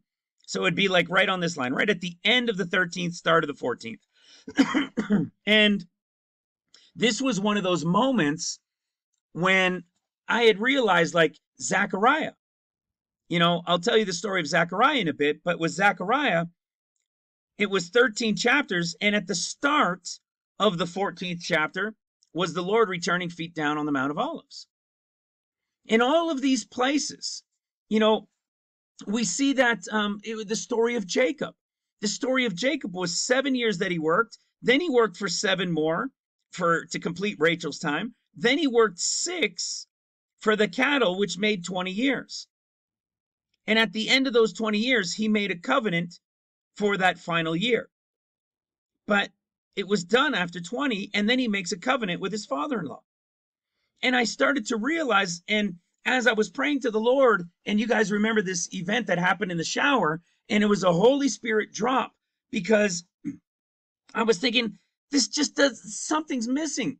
It just doesn't fit that it's 14. I mean, it's 14 years, but it seems like there's a final year that he takes care of things. and it didn't dawn on me, because I was just 14 years, pre-trib, mid-trib, post-trib. And I had this Holy Spirit drop that moment in the shower. You guys remember this. And it just all of a sudden, in my mind, my voice in my mind, not hearing audible or anything like that, I just thought the words, and it was a Holy Spirit drop. 13 and then the 14th. And I thought, what? 13 and then the 14th. And when that happened, when I repeated it once or twice in my head, 6 places of scripture started flooding my mind that showed it was after 20. It was after 20. It was at the end of 13, and at the start of the 14th, he's there on Mount Zion, and he's dealing with everything in that final year. He's renewing his covenant and destroying all of the enemies in that final year. And I went, wow. Everything started flooding into my mind. And every piece, every single piece was 13 years and then the 14th. They Abraham and had Ishmael. Abraham was 86. Now he's 99 years old. Ishmael's 13. He circumcises, makes a covenant with the Lord. And at the following year, when he turns 100, boom, the promise is born. It's incredible. It was everywhere. And that's when I realized John is a chapters to year book. And it wasn't until, I think maybe about 3.5 years ago now. Excuse me. Maybe 2.5, but I can't believe it's been 3.5. Might be 3.5 years. Yeah. It's already been 2.5 for COVID. So it must have been about 3.5 years ago. What had happened is, some of you guys know the story too. I was talking with a sister and she was telling me things that she was looking at in the book of Genesis and how she thought they related to periods of time within the timing of tribulation. But where she was relating them, she was trying to say they were trumpets. Like she thought it was a period of trumpets. And I believe, if I remember correctly, it was stuff within here in the earlier part. And I thought, no, that's not making sense. You've got them in the wrong place. And so I started going through it. And as we're talking, I just poof, dropped into my mind again. This one of those spirit drops. And I said, oh my goodness. I said, you have no idea. We just helped me understand. Genesis now has a chapters to years being revealed to us, just like John. John has 21 chapters, and in Genesis, it goes to 21 chapters in the revelation of it. And I said, is this possible? So you know what I did? To confirm it, I said, well, we already knew Genesis 7, John 7, John 8, Genesis 8, and this whole thing with the flood in relation to the 40 days of the Son of Man and him starting his 40 days, just like he had said in Luke 17. And then I started going through it, and we're going to cover some of Genesis in a little bit. But I said real quick, I looked at some of these things briefly, and I said, wait a second. If I go to Genesis 21, let's see if it will end, which is kind of like, the end of John 20 to the start of John 21, like right on that line. So if I go to Genesis 21, is there something that's going to be right at the beginning of Genesis chapter 21 that would be similar to the promise now coming, to Christ now coming? And look at what happened in Genesis 21. The birth of Isaac when he was 100 years old, which was what? Exactly 14 years later from when he had his first son, Ishmael. It was mind-blowing.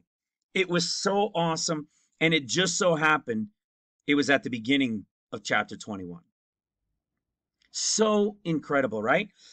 So what happened, remember, we were talking about 32, right? In Psalms 32. What was the word? What was the verse that we were talking about with this snatched away, plucked up, and everything else that had already happened? We saw that it was floods of great waters. Well, we're not talking here now about the 40 days of the Son of Man and him being like this Noah type of just the 40 days. We're talking about the 14th year. And what do we know happens as the Lord returns at the very end of 20, right? In doing this thing again, and then returns feet down on the Mount of Olives. What do we know happens in that final year? Well, we're going to see the glimpse of it starting in chapter 20. But remember, in the Gospels, Luke, Mark, Matthew, right? It was at the end of each Gospel, but it's also what? The discourses. Luke's is that 40 to 50 days before the 14 years. Mark's is the 7 years of seals. Matthew's is the 7 years of trumpets. And what do you get in Matthew's discourse at the end of the 6 years of trumpets? We see the abomination. This is when Satan is cast down, as we were talking about in that 10.5 year time frame. and he's going to step into the holy place that was rebuilt by the Lord. We're going to get to that, don't you see? You'll see. And then what do we see?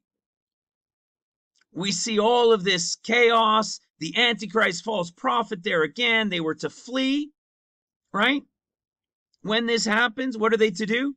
They're to flee again.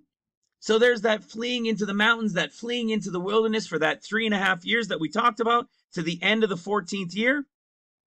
But what happens in that 14th year? Immediately after the tribulation of those days, they're going to see the Lord coming down now, feet down on the Mount of Olives. And what do we know happens? It starts the days of Noah. You see, this is what confuses people. This days of Noah is only spoken about in one discourse. And it's this one here of Matthew's discourse. And it's all about as it was in the days of Noah. Well, the days of Noah start the tribulation with that 40-day typology. And in the end of tribulation, it's going to be a typology of the entirety replay of the 1 year of the days of Noah. And so that 1 year, which will be as the days of Noah, when the Lord returns, what? At the start of the 14th year, and there's what? A great flood of waters. And what do we know from John chapter 20, which is as if the end of the 13th year to the start of the 14th? What happens when we go to John chapter 20? Look at the wording we get for his resurrection story. The word taken away. When the stone was taken away in verse 1 and in John verse 2, and saith unto them, they have taken away the Lord out of the sepulchre. So the stone taken away, the sepulchre, the Lord taken away. And what does it mean? To take up, to take away, specifically to sail away. That means weigh anchor.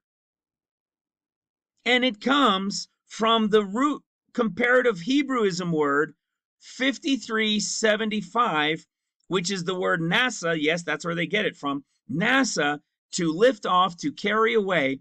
And when we go into that word in Genesis chapter 7, for now, not the beginning story of the tribulation, but for the final year story of the tribulation, look at what it is. Chapter 7, verse 17. Then the flood was 40 days upon the earth. The waters increased and bear up. There it is. And bear up the ark. What is it? The beginning of the days of Noah. But it is the final one, which is Matthew's perspective, which is the same timing as John chapter 20 of the Lord's perspective of the chapters to years when he returns feet down on the Mount of Olives. Let me show you one more thing about Psalms 32 and the wording that we had in it. In Psalms 32, there was one more piece I wanted to show you. And look at what it says. In verse 28, it says, I will instruct thee and teach thee in the way which thou shalt go. I will guide thee with mine eye. Why doesn't he tell them to preach anymore? Because when the Lord returns feet down on the Mount of Olives and the world will see him and the whole world will know at that time, there will no longer be a need to preach the word of God. It will only be to teach. And this brings us right back to the Gospels. And when you go to the Synoptic Gospels of Luke, in the resurrection story, look at what you see. This is the group of workers that are going to go out during the time of the 40 days of the Son of Man and then during seals. And he tells them that repentance and remission of sins should be preached in his name among all nations, beginning at Jerusalem. We go to Mark's discourse. This is the end of seals. And this is the 144,000 is the typology being commissioned here. And he tells them in Mark 16, starting in 15, And he said unto them, Go ye into all the world and preach the gospel to every creature, and he that believeth and is baptized shall be saved, but he that believeth not shall be damned. You see that? Preaching. Preaching. When you go to Matthew, check this out. Matthew is, you see, these things are all prophetically built in to the Gospels. And when you go into Matthew, it's now the 12 tribes that are sent out to teach the world the ways of the Lord. And listen to what he tells them. All power is now given unto him in heaven and in earth. It's prophetic. And in verse 19, listen to what he says, 19 and 20, the end of Matthew. Go ye therefore and teach all nations, baptizing in the name of the Father and of the Son and of the Holy Ghost, teaching them to observe all things whatsoever I have commanded you, and lo, I am with you always, even until the end of the world. Do you know why? Because he's there now until the end of the millennial reign. He's there until the end of the world. There is no need for preaching. He has been given all power in heaven and on earth. This has been taught in a spiritual sense right now. But it is a prophetic is to come for the 14th year of tribulation, the 7th year of trumpets. And when it's over, they will be teaching. What did it say in 32? They will now go out and teach. See how incredible this is? It just keeps going. Look at this in, let's go to now Psalms 33. Watch this. Psalms 33. Watch this. Starting verse 8. Let all the earth fear the Lord. Let all the inhabitants of the world stand in awe of him. Where's that one? At the end of the tribulation, at the beginning of the millennial reign in the Jubilee year. Because the whole earth will now know that he's there, standing in awe of him. Blessed, 33 verse 12. Blessed is the nation whose God is the Lord, and the people whom he hath chosen for his own inheritance. You see? Every single one of these, and I just touched on some of them. They're doing the exact same thing, telling us the same story. Now watch this. Let's go into the 100s of Psalms. Let's go to Psalms 124. And let's see what Psalms 124 has to tell us. It's nice because some of the Psalms are short, right? So it helps. Listen to this. Remember what we read over in Psalms 24? About them escaping the snare? Right? About them being saved? About them being escaped out? Remember that? Let me show it to you just as a real quick reminder. Clean hands, those who get to go up. Here it is, 25. 25. Covenant and testimonies, pluck them out of the net. Those that were in affliction, delivered them, snatched them away, plucked them, they escaped out. Okay? 25 was right here in the rapture year. Listen to what 124 says, which is as if saying the end of the 6th year of seals. Listen to this. Actually, let's start in verse 124, verse 2. If it had not been for the Lord who was on our side, when men rose up against us, then they would have swallowed us up quickly when their wrath was kindled against us. When was the beginning of their wrath kindled against them? Psalms 18, Psalms 118. They would have been swallowed up quickly if the Lord had not been watching over them. 124 verse 6. Blessed be the Lord who hath not given us as prey to their teeth, Our soul is escaped as a bird out of a snare. Uh-oh, look at this snare. As a snare of the fowlers, the snare is broken, and we are escaped, rescued, released. But what was the snare, brothers and sisters? The snare in 124 verse 7. Remember, this is as if we're talking about the end of the 6th year of seals, when the Lord, they see him coming and everybody's freaking out at the end of the 6th seal. What was happening during seals? What was happening during that second half of seals? Wasn't there a period of time where people were putting their necks on the line? So you've got a group of people who were saved from their necks being put on the line. And how do you know? Because it tells us it's a metal sheet pounded thin. This snare is not just being caught up like an animal snare, being caught and snared. This one was talking about them being saved from the sword to the neck or guillotine. What? Isn't it crazy? We know a group of people who were putting their necks on the line too, right? We'll touch on them in a little bit. How about we go look at Psalms 125? Psalms 125 is nice and short. This is the rapture, the rapture. What do we know has happened? Of course, the Lord came down on heavenly Mount Zion.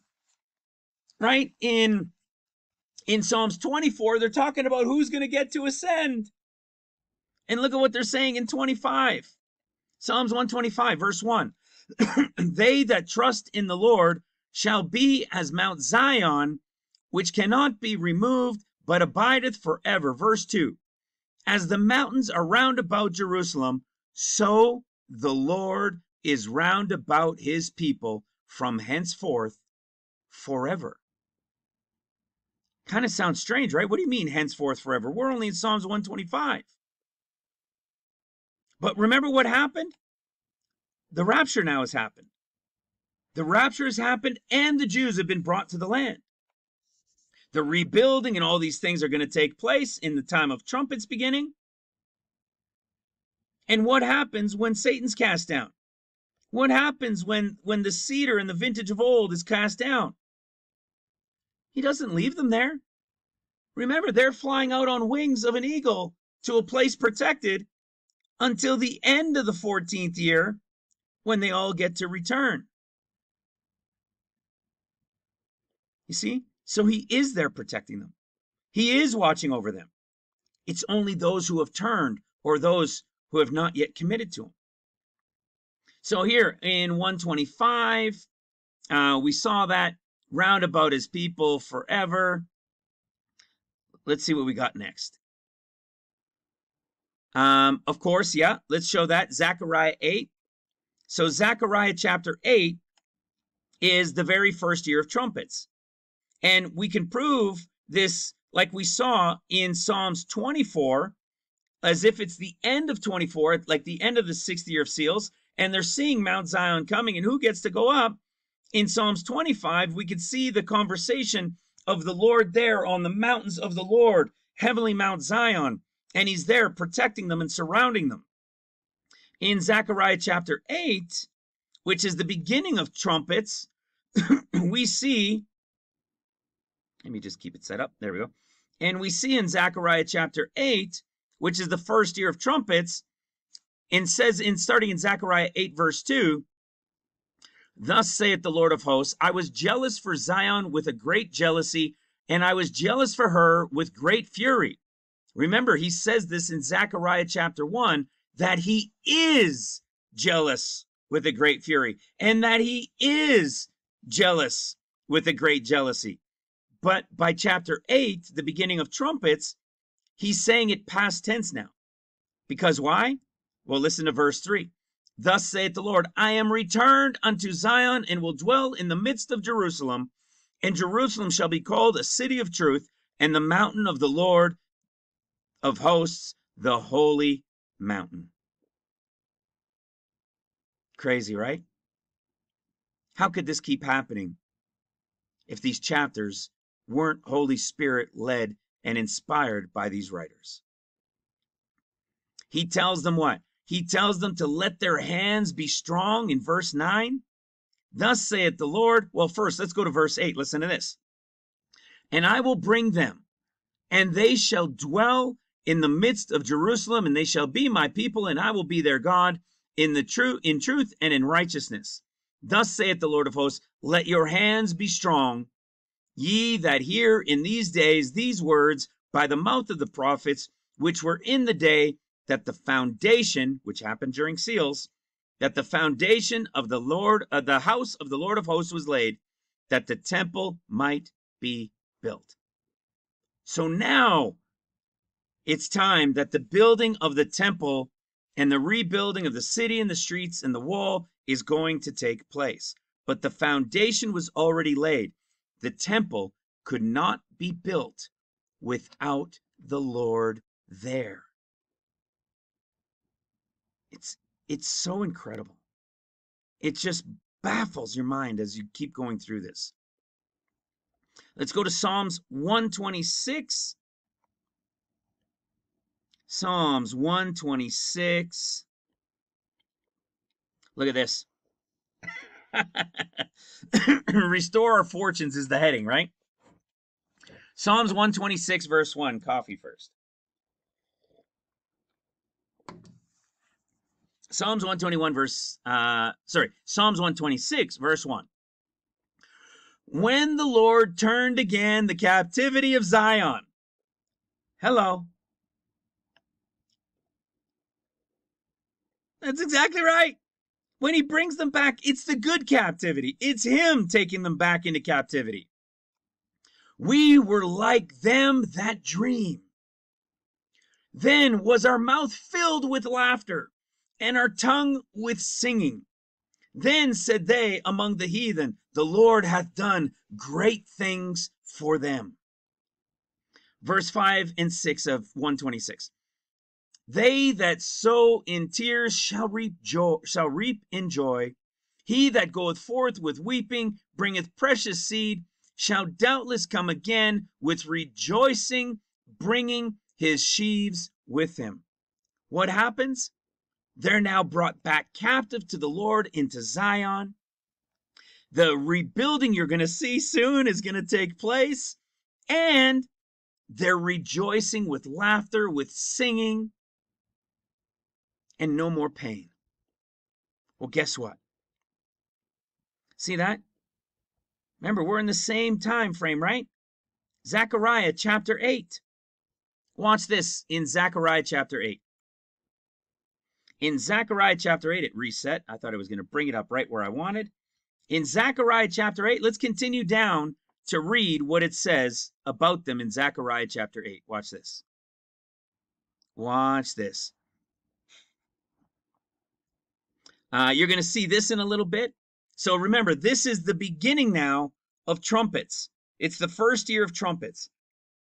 He told them in verse 10 of Zechariah 8, he told them that before these days there was no man for hire nor beast for hire, neither was there any peace. All right, Holy Spirit was gone, and 14 years began at the red horse rider.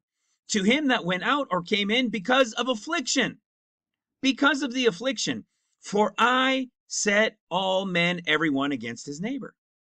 But now I will not be unto the residue of this people as in the former days, saith the Lord. Verse 12, for the seed shall be prosperous, the vine shall give her fruit. I want you to remember that, because where are we? Zechariah chapter 8. You're going to notice something when we get back into John and see the conversation in John chapter 15. The rest of 12, and I will cause the remnant of this people to possess all things. Verse 13, and it shall come to pass that as ye were a curse among the heathen, O house of Judah and house of Israel, so will I save you, and you shall be a blessing. Fear not, but let your hands be strong. Remember, because they're going to be rebuilding. verse 15. So again have I thought in these days to do well unto Jerusalem and to the house of Judah. It says, fear not. Then we come down to verse 19. Thus saith the Lord of hosts, the fast of the 4th, the 5th, the 7th, and the 10th month shall be to the house of Judah joy and gladness and cheerful feasts. Therefore love the truth and peace. What happened? They're now in joy and in gladness. They're dwelling in peace with the Lord in Jerusalem. And what was Psalms 126 talking about? Bringing them back as captives in the land with joy, filled with laughter and singing. The tears will be gone, and they will be rejoicing. Over and over and over again. Right? It's beautiful. Let's go into Psalms 127. See, it's a good one. It's a short one. It's a short one. But you're going to want to see this one. Remember, as we were talking earlier, people will always say, because they only think it's 7 years of tribulation and that it's 7 years to the Jews. Well, they say that obviously, as we said at the beginning, because they don't understand who the Gospels are speaking to. This is why we have such a mission to want to share the revelation of who the Gospels are speaking to and to understand the timing of the end. It'll wake up people to prepare them now and to leave info for others, right? But what happens? They believe in the 7th years the temple will be rebuilt. But like the church out there believing 7 years, they're in line with Judah. Judah doesn't believe they're going to be destroyed. Yet scripture is filled with dozens of places prophetically telling us they're going to be removed from the land again because of their disobedience, and they're going to be removed from Jerusalem for 7 years so that the land can rest. And then what will happen? They're going to rebuild the city and the streets and the temple. But who is here during this time? I just showed you. The Lord is here. They came on heavenly Mount Zion. The Lord is there on Mount Zion. He's bringing them back into the land. Who's the only one that could be there while it's being built? Not the enemy. It's the Lord himself. We've shown it everywhere. That's exactly what we just read in Zechariah 8, for crying out loud. He just told us that in Psalms 126. Let me prove it to you with what Psalms 127 says. And it's a short verse too, a chapter as well. Listen to what it says. It's all in verse 1. Except the Lord build the house, they labor in vain that build it. Except the Lord keep the city, the watchman waketh but in vain. Hello. I don't remember the last time I looked at Psalms chapters to years 127. You see, where's 127? You see, there's 150 Psalms, chapters of Psalms that we can go into. And in the revelation of it, it just so happens that 126 lines up with the beginning of trumpets, him taking them captive back into the land with joy and peace, and then him saying in the very next chapter to year verse that this temple being built could only be done if I'm here. The watch over the city could only really be done if I am here. You see, the whole world having missed the rest of the revelation. They've missed a little over half of the revelation, but they have understood things from seals, but because they only see 7 years, they overlap everything into the 7 years of Jacob's trouble or the 7 years of Matthew for Judah. They're not smashed together. They're separate. Go read the seal judgments and the trumpet judgments. You see, it's the Lord having come on heavenly Mount Zion who will oversee the rebuilding of the city and the streets. But he's going to be more than that, right? We know he's going to be priest, high priest, and king. We're not going to go into all the details of it, but we're not done yet. We're not done yet. Let's go to Psalms 129 and see what Psalms 129 tells us. What is 129? Well, it's that same thing connected to the time of the cedar, right? What happens to the time? Oh, come on now. What happens to this time? Of course, it's the time when Satan is cast down, when he has to cut the covenant, right? When there's a cutting asunder. Well, let's go to Psalms 129 and see what we have. Starting in verse 4, the Lord is righteous. He hath cut asunder the cords of the wicked. Let them all be confounded and turn back that hate Zion. Let them be as the grass upon the housetops. Well, that's an interesting place to put the housetops, right? First of all, you've got cut asunder. If we go to Zechariah again, Zechariah chapter 11, which equals the exact same chapters to year time frame. Watch this, Zechariah chapter 11. What happens when Satan and the oaks of Bashan and the cedars are cast down? What does he do? He has to cut asunder the covenant that he had made with all nations. And he broke it in that one day. Why? Because Satan has been cast down, the pit is open, and now they're going to start eating the flesh of one another. It gets pretty crazy, right? So we know this all relates to Matthew's portion, trumpets time, and we've talked about why the 30 pieces of silver, because it's the same typology that happened in Matthew, only Matthew does it give the description of the 30 pieces of silver, because this is when the cutting off takes place, and Satan will have rule and reign for 2.5 years during the battle against the two witnesses. And what happens at the end? He does this thing again, and he returns feet down on the Mount of Olives, which is why at the start of chapter 14, what do you get? Then shall the Lord, in verse 3, then shall the Lord go forth and fight against those nations as when he fought in the day of battle, meaning he already fought another one.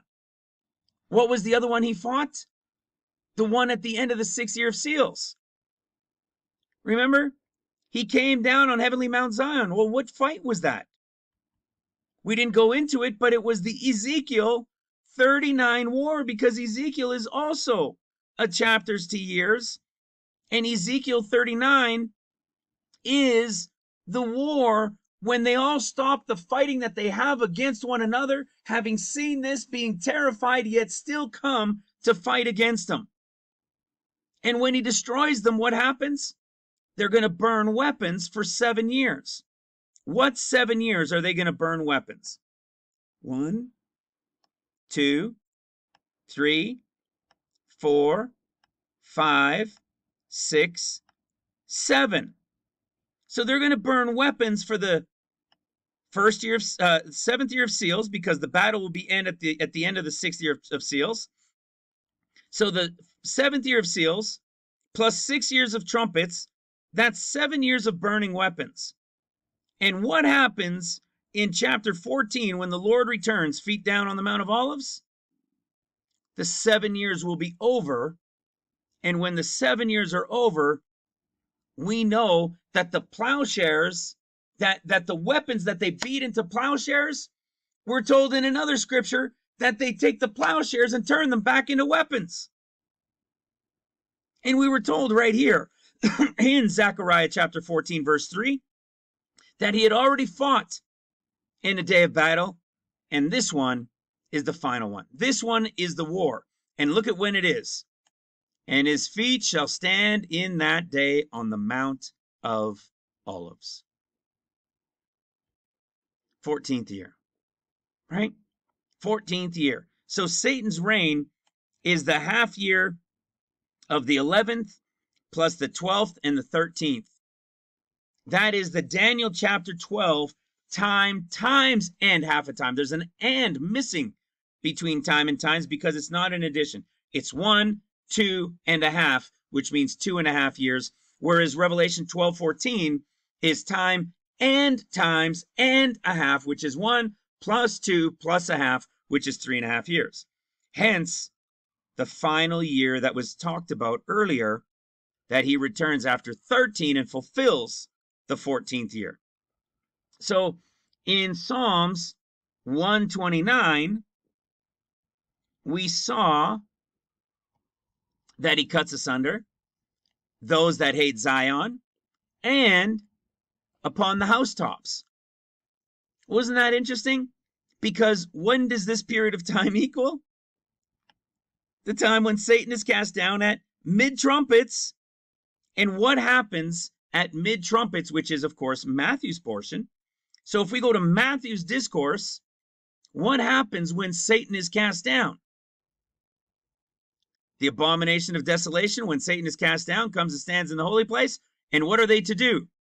Let them which be in Judea flee to the mountains, right? So there's going to be the fleeing into the mountains, but he's taking a group on eagle's wings. And it says, let them which be on the housetop not come down and take anything out. And it just so happens the connection of 129 at the cutting off also gives us a connection with the cutting asunder, those that hate Zion, and like grass of those on housetops. Over and over and over again. Now, how about this one? Here's a great one. This is one I talked about a lot in the past because it's such a perfect, short, little one. The final year, the Jubilee year. Remember what we said? It's the same thing. If you go into Ezekiel chapter 48, let's go to Ezekiel chapter 48 real quick. We're not spending a lot of time in Ezekiel. Like I said, I can do 8 hours of this. Believe it or not, it's true. What happens at the end in Ezekiel 48? Now, these are the names of the tribes from the end of the east coast, the tribe of Dan, to the border of Dan, to the border of Asher, to the border of Naphtali, to the border of Manasseh. What happens? It's all over. They're being brought back from the place they were protected from for the final 3.5 years. And when the 14th year battle of Zechariah chapter 14 is over, they come back into the land. And what are they given? Their portions of land. You see that? Well, let's go see what 133 says. In Psalms 133, you see, I'm trying to go through this quick, man. Look at how far we are into this. I know I had to give breakdown of explanation, but man, we're already 2:12 into this.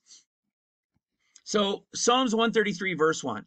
Behold how good and how pleasant it is for brethren to dwell together in unity. Verse 3. As the dew of Hermon and as the dew that descended upon the mountains of Zion, for there the Lord commanded the blessing, even life forevermore. See that? Chapters to years, brothers and sisters. Events that line up. How did I come across all this? All I can say is spirit-led. I didn't knowingly understand how to go look through this. I described what it was with Psalms. I explained with John, and then how Genesis got put into the mix because of the conversation with the one sister, and this massive just boom, I knew what it was. Well, with Hosea and with Zechariah, I was watching a video. This was over 4 years ago. With I think it was in around April of 2018, actually. And one of a brother in Christ, Tim Foster, many of you guys know his channel, and he was talking about the book of Zechariah and Hosea. And he was talking about Zechariah being to the Jews and Hosea to the Gentiles. Or you could say Gentiles, right? House of Israel, right? Because they grafted in and so forth. And it had never dawned on me. I mean, I was only a few months into this back then. And I had never understood that. And I said, wait a second. You know, he was talking in Romans and shared in Romans. Is it 9 or is it 11? Let's go have a look. And we see in Romans chapter 9. Or is it 8? I know most of them on the tip of my tongue. I don't know everything. Oh, there it is. Romans 9. And this is how we know it from Romans 9, right? So in Romans 9, starting in verse 24, even us, whom he hath called, not of the Jews only, but also of the Gentiles, as he saith also in Osee, which means Hosea, all right? Hosea, which means deliverer, which is another name for Jesus, okay? Same as Joshua, Yeshua is from Hosea. I will call them my people, which are not my people, and her beloved, which was not beloved. Hello. Do you think there's a bride of Christ in there? And so what happened is he had been talking, of course, about Hosea and Zechariah and explaining how Hosea is to the Gentiles and Zechariah is to the Jews. When he said that, I noticed when I went to go look that Zechariah had 14 chapters. And I went to Hosea and it had 14 chapters. And I had begun at this point to already know the 14 years very well. And I said, oh my goodness, is this possible? And I went through every book of the Bible to see how many chapters they all had. And only Zechariah and Hosea had 14 chapters. And I said, oh my goodness. I knew that I knew that I knew in that moment, one to the Gentiles or Israel and one to Judah, it was going to be a chapters to years book for each of them. And it did not, of course, disappoint. Hosea starts off. And how does Hosea start off like? Well, remember John? John chapter 8. John chapter 8 to even Hosea chapter 1. John chapter 8, he was standing before the woman. There was nobody left. It was only him. He was crouched over. He looked up. Nobody was there except him with her. And then he says, I am the light of the world, and so forth, right? It's the declaration of the beginning of his 40 days. We know this because of the light affliction that happens in northern Israel first at the beginning of the 50 days, at the time of the escape of the bride.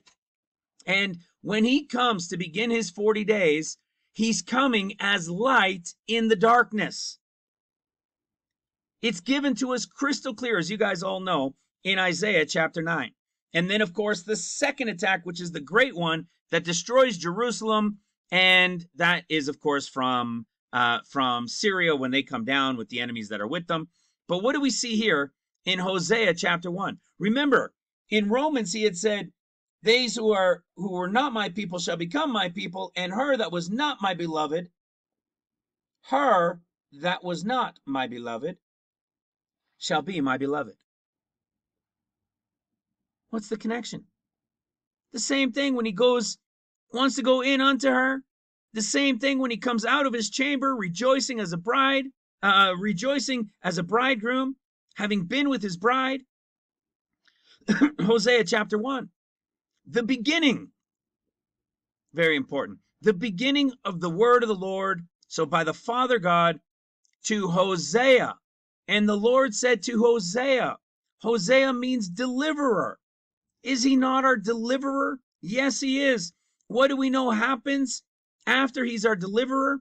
When he comes at the end of seals, at the end of the 6th year of seals, he's no longer coming as deliverer. He's coming as Savior. Remember, he's coming to rescue. He's coming for salvation. Remember, we showed that earlier. For those that are coming to salvation, he's coming to rescue them at the end of the 6 years of seals.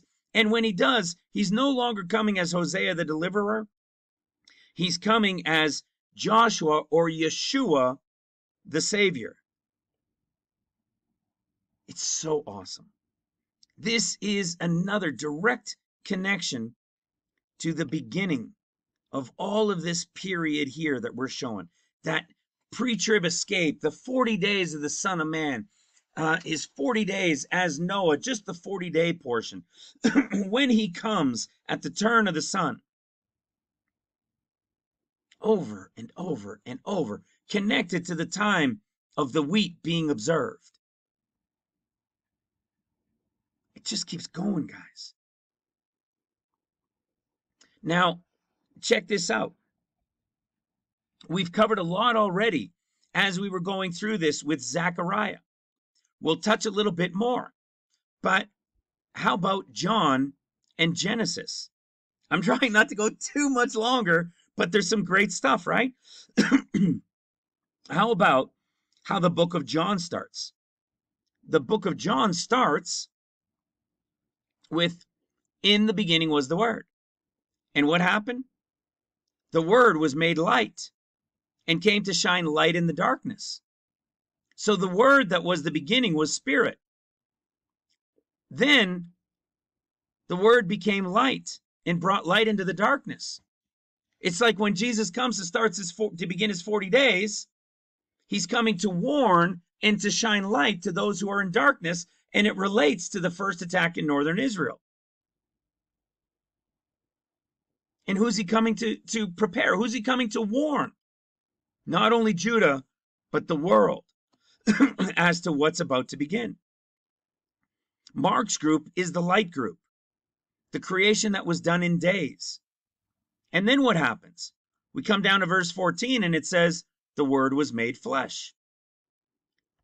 This is another whole huge, awesome teaching, but we go to Genesis 1. And what do we see? In the beginning was the Spirit group, the sons of God, the Spirit of God. Genesis 1, verse 1 and 2, which is called the gap theory creation, and we've proven out what it means. What does it mean? It's the first 7 that relate just like this, but you'll notice there's no tribulation of the 7. It's just a short period of time of this escape group that are Spirit-filled, just like this short period of time that's mentioned in that Spirit creation portion. And then what happened? The Word was made light. And in this portion of light, what did you have? You had the creation of the males and the females, created they them in what? Light. But they fell and they were corrupted and so forth, right? And then we have Adam, who isn't Jesus, but it's the typology, because Jesus is called the last Adam, right? And what do we see? The third portion, which is God then formed man, and it was flesh. The Word or the Spirit made light and then flesh. We have the story of creation, and it's confirmed to us in John chapter 1. Right back to the story of Genesis. It's incredible. Now, we covered John chapter 7 and 8 to the connection with Genesis 7 and 8. So now let's go forward through those. I'm glad I covered those already. Let's go to John chapter 10. What would John chapter 10 be? John chapter 10 would be at the 3rd year. So in the 3rd year of seals, just like Genesis chapter 10, what do we know takes place at this time? It will have been about 2.5 years of World War III. That's the portion of Mark's discourse that says all of those things, right? Nation against nation, kingdom against kingdom, famines and troubles and so forth. It says these are the beginnings of tribulation. That is the first 2.5 years of seals, and it equals the time of World War III.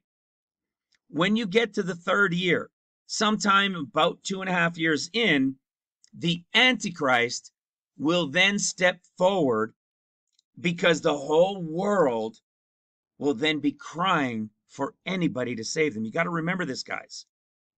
This is when he will step forward and receive his power to continue for 3.5 years, 42 months, to the end of the 6th year of seals. It's the chaos, it's the death, it's the famine, it's the devastation of World War III in the first half of seals that is going to have the world crying out for anybody, for any savior to come and save them. So let's see if we get a typology in John chapter 10. Let's go to John chapter 10 and see what we get. Oh, right out of the gate. Verily, verily. Remember what I said? In the chapter, it's to discern whether it's at the very beginning, maybe it's in the middle of the year, maybe it's right at the end of the year. Sometimes it might relate to the entirety of the year. So in this case now, whereas John chapter 20 was like right at the very end, we're looking at John chapter 10, and it's about the midst of the 3rd year, okay? When Antichrist gets his power to continue for 42 months. And yes, it's continued because he was already here, because the spirit of Antichrist goes out at the beginning of the 14 years. But this power and authority to continue when he really, the world turns to him, and the worshiping and the mark and everything come into full play, this is when it happens. And listen to what it says in John 10, starting in verse 1. Verily, verily, I say unto you, he that entereth not by the door into the sheepfold, but climbeth up some other way, the same is a thief and a robber. Listen to this. Verse 5, John 10, verse 5. And a stranger they will not follow, but will flee from him, for they know not the voice of strangers. Okay, so he's now talking about a group of his people who are going to flee from this deceiver coming in from another way, not by the door, into the Lord's sheepfold. This is those during the greatest revival, during the greatest catastrophes, is going to be the time of the greatest revival. And what's going to happen? There's going to be a group who will know that this is not the Savior, and they're going to flee because they know not his voice. Well, who do you know who flees at the time of the Antichrist showing up? If Mark is the portion of the light, and Mark is the portion of the seals, and Antichrist is coming at about 2.5 years into seals when he's made known to the world, who then would be the ones fleeing? How about Mark chapter 13, when this abomination of desolation, which says standing where it ought not, this also means placed where it ought not, has nothing to do with the one from Matthew 24. The one from Matthew 24 is mid-trumpets, as we saw earlier. This one is the middish time of seals when Antichrist stands up. And what do? It's the abomination of desolation spoken of by Daniel the prophet. If you go read Daniel, there's an abomination of desolation in chapter 11, and there's one in chapter 12. They are two separate ones. 11 is Mark's, and 12's is Matthew's. So standing where it ought not, let them that be in Judea flee to the mountains. This is the time of fleeing. This is that first flee in the midst of seals. This is the one.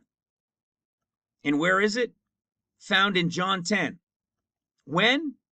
When the one who comes in as a thief, not by the door, but comes in as a robber, who is a stranger, and those who will have come to be his and committed themselves to Christ in the midst of seals, they will flee from him.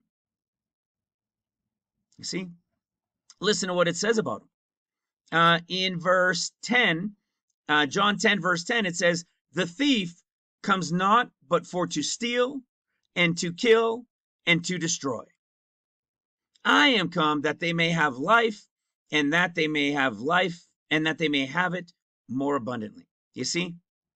Antichrist coming to kill and to destroy. Verse 12.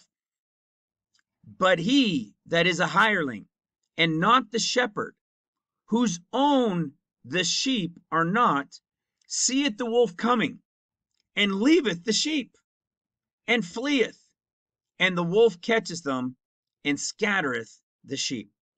This is all about the Antichrist. There's a lot more there. You see, when's the time frame? The exact same time we've been showing in the time of seals.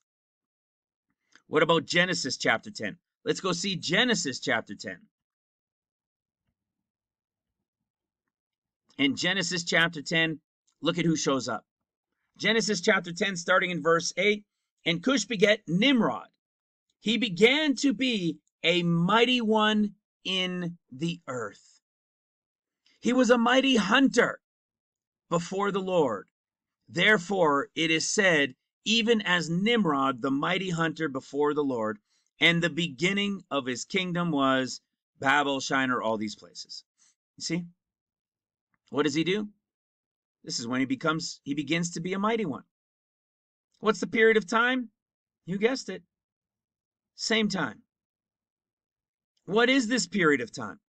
Well, we know that Antichrist is going to be killed at the end of the 6th year of seals. So when you read about the Antichrist in Revelation chapter 13, when he's given his power, and it says, and there was given unto him a mouth speaking great things and blasphemies, and power was given unto him to continue 42 months.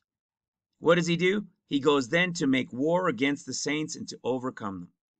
All kindred, see, and to overcome them, and power was given him over all kindred and tongue and nations. What was he given? He was given power over the earth. See, this is when he began to be a mighty one, to have power over the earth. And what do we see at the end? What's 42 months? 3.5 years.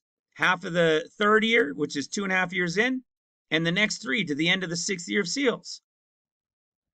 To the end of the 6th year of seals, just for those who don't know, go to Daniel chapter 7, and what do you see? First beast, second beast, third beast, fourth beast, the Antichrist, the one with 10 horns.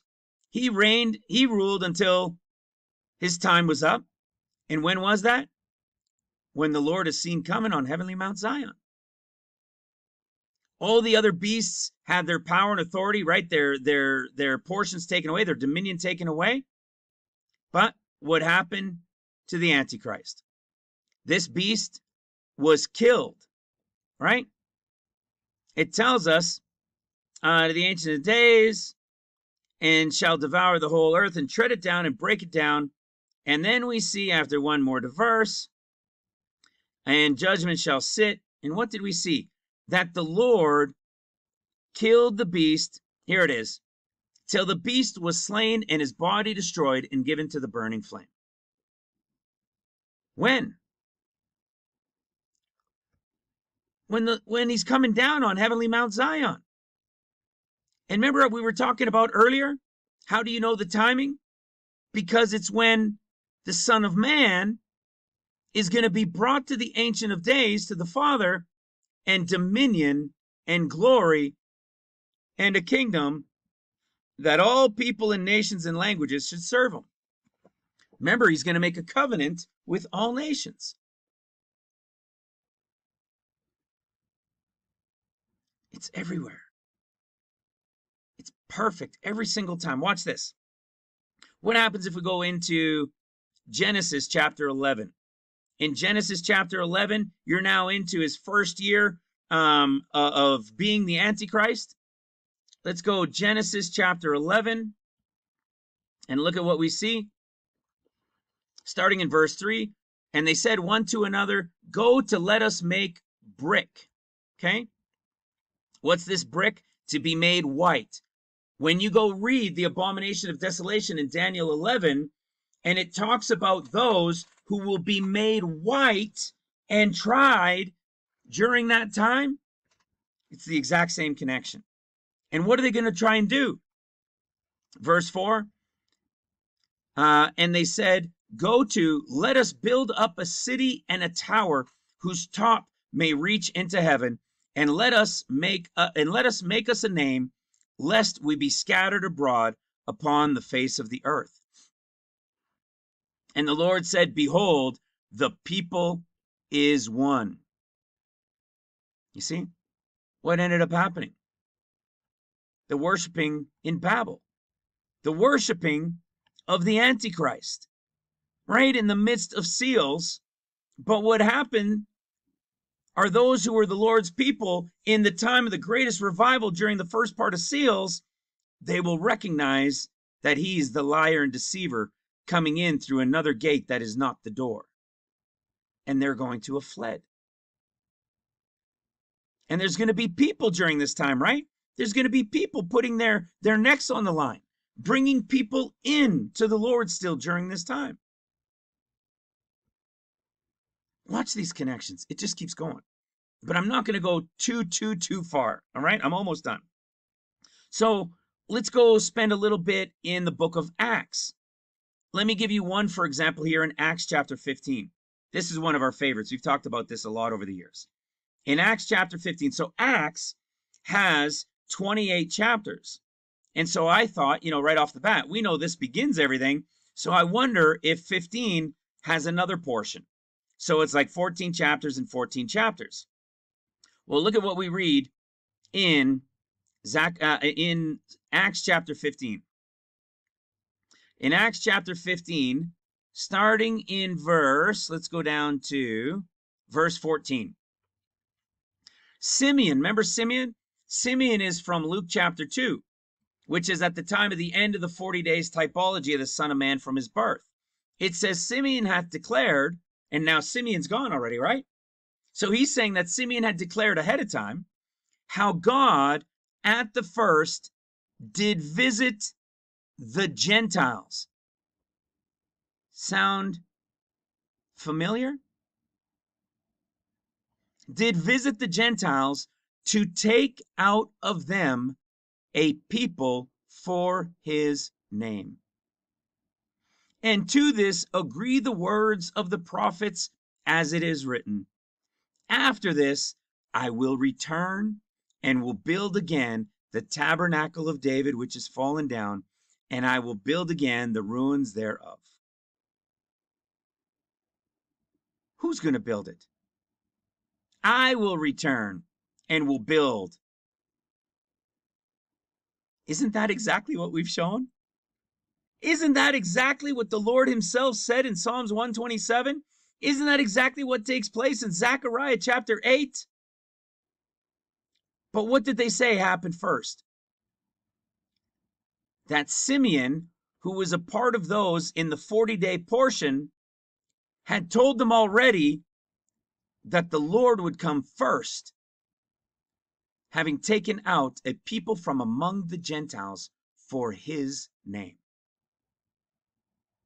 Isn't that awesome? What else do we know about a group of people in Acts? Well, for example, in Acts chapter 18, you're going to find a group of people. Watch this. In Acts chapter 18, you're going to see, like, I think 4 times Priscilla and Aquila. Okay? Aquila, Priscilla. It talks about them 3 or 4 times throughout Acts chapter 18. Priscilla and Aquila. And then it talks about them again, Aquila and Priscilla. So at least 3 times Aquila and Priscilla are mentioned in Psalms 18 more than anywhere else in the Bible. Do you think there's a reason for it? Darn right there is. There absolutely is a reason for it. In Psalms 18, Priscilla and Aquila are teaching. They're not the ones going out preaching everywhere, but they're helping those who are preaching to give them better understanding of the word. And what you find out in some of our older teachings, we've got an incredible teaching. I don't even know how I found this one, but the last chapter of Romans, the last chapter of 1 Corinthians, the last chapter of 2 Corinthians is about Romans is a group of workers who are going to work for the Gentile churches during seals. Corinthians is another first fruits, which relates to those as the 144 who are going to work trumpets. And then you've got 2 Corinthians, the very end. So what happens in Romans chapter 16? It says, starting in verse 3, greet Priscilla and Aquila, my helpers in Christ Jesus, who have for my life laid down their own necks. Isn't that interesting? We know people that have to lay down their necks because of the metal sheets pounded thin, right? Who have laid down their own necks, unto whom not only I give thanks, but also all the churches of the Gentiles, which means it's taking place during the time of seals. Hello. Why does it matter? Well, check this out. Acts 18 is what? Filled with Priscilla and Aquila. And by the way, this is the last time you hear of Priscilla and Aquila in the book of Acts. And guess where it goes? To the time of seals, to the midst of seals, when Antichrist had already received his power and authority. And what's happening? Beheadings are started. For all those who have not bowed, for all those who would not worship, will have to flee. Not all those who are only Christians will flee. But the warning in Mark was for the Christians. The warning in John was for the Christians that would now flee. Those that know that he's not the shepherd will flee. But there will be a whole bunch of others that will realize this isn't the guy either, and they're going to flee. They're not going to worship him. But you see what happens? This is the last time Priscilla and Aquila, who put their necks on the line for the Gentiles, it's the last time they're mentioned in the chapters to years. Well, are you ready for this? Because they are the seals workers typology. He is Aquila as the eagle constellation, which is the good side of Dan, who is the overcoming side. They represent the church of Smyrna. Well, guess what? What if we go to Genesis chapter 11 again? Let's see what kind of typology continues from here. This might freak some of you guys out, by the way. Okay, so we saw this building, and people are going to have to turn to it, right? As one people throughout the earth, worshiping the time of the Antichrist.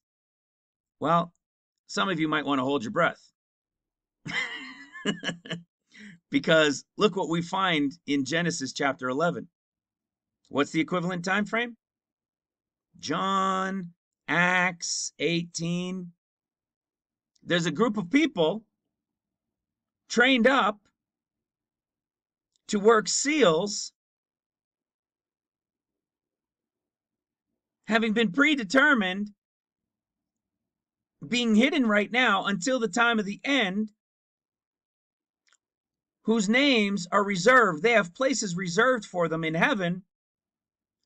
And in Acts 18, which is the 4th year of seals, is the last time you hear of Priscilla and Aquila, who are the seals workers typology connected to this church of Smyrna. And Genesis chapter 11 has the connection to these people right here. Genesis 11, starting in verse 26. And Terah lived 70 years and begat Abraham and Nahor and Haran. Now you guys remember this, right?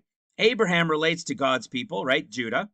Nahor represents the snorers, the sleeping church. And Haran relates to a group of people pre-trib, but maybe a group of workers. And why is it?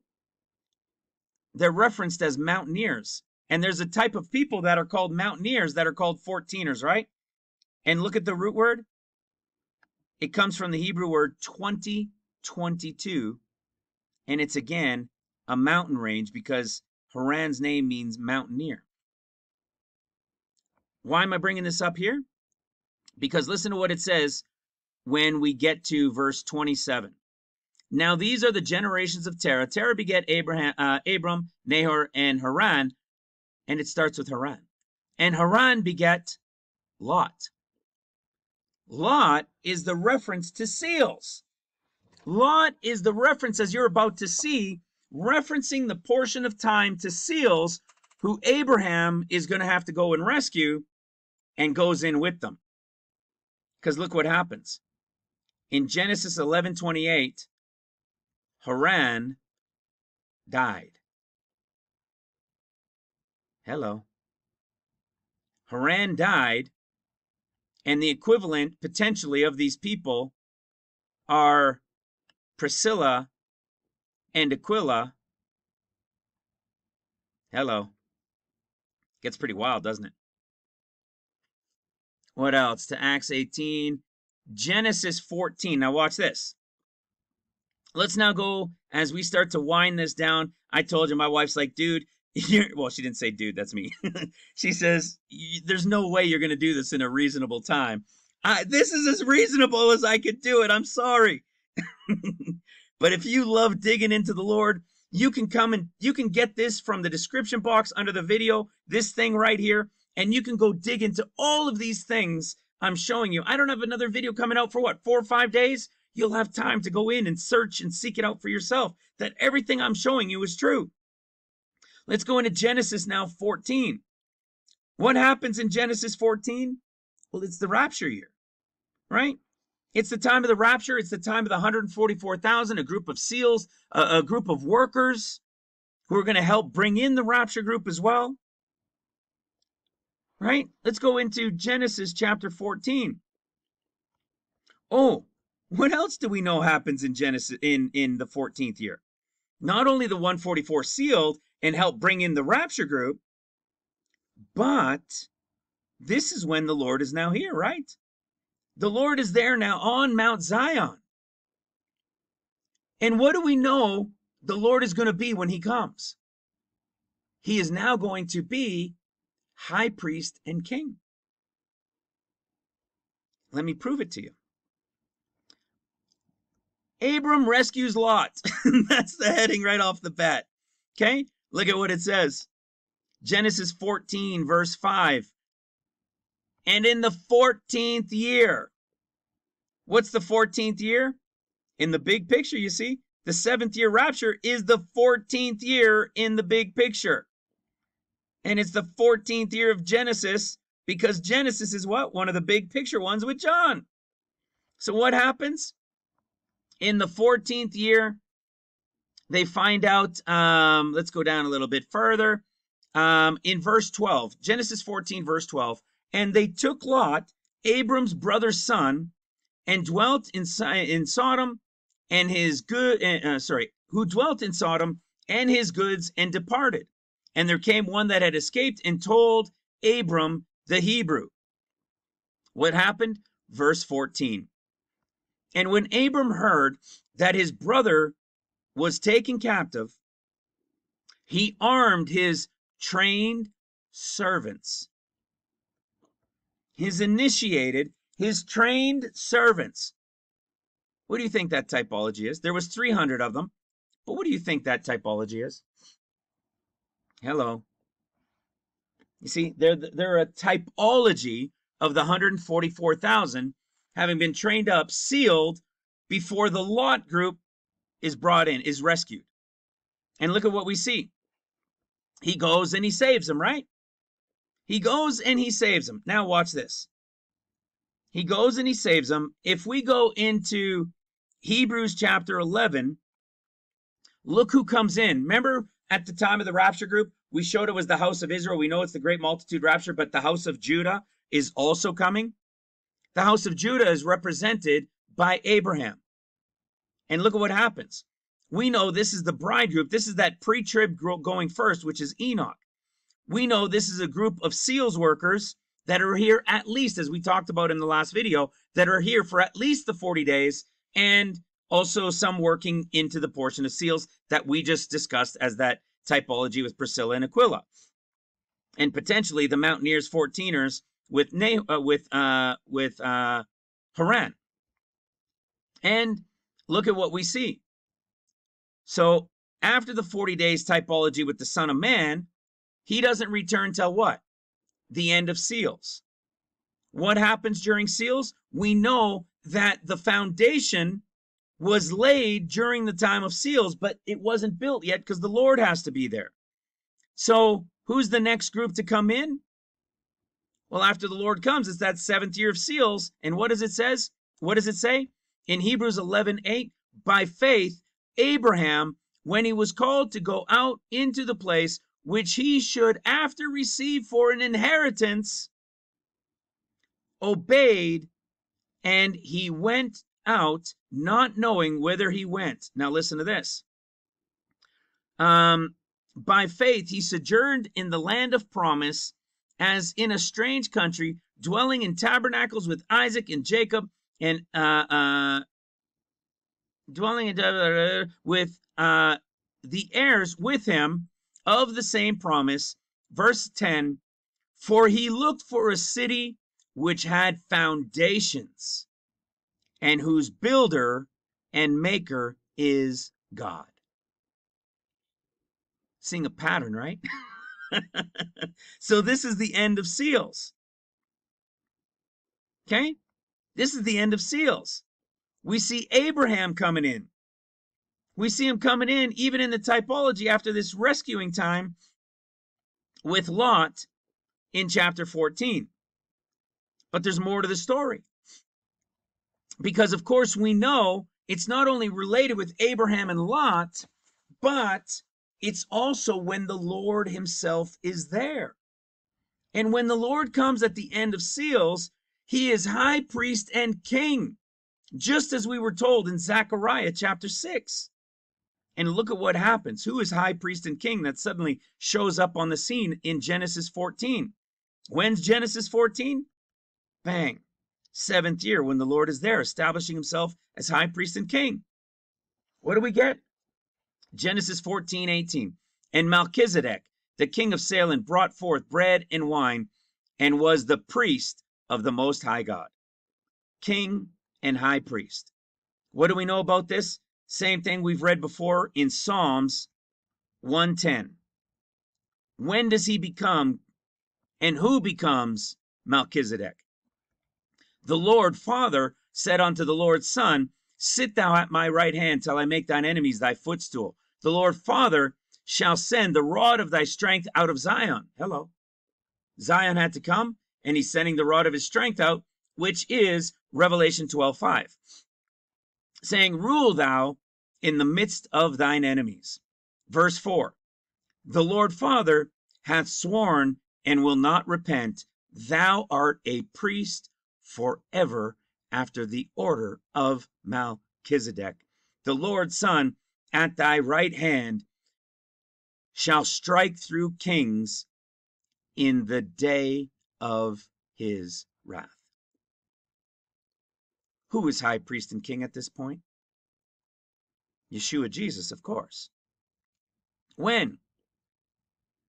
At the end of seals. I don't want to draw it out too long, but we can even go into the book of Hebrews, which is a chapters to year book. And what do you see in chapter 7? Melchizedek shows up.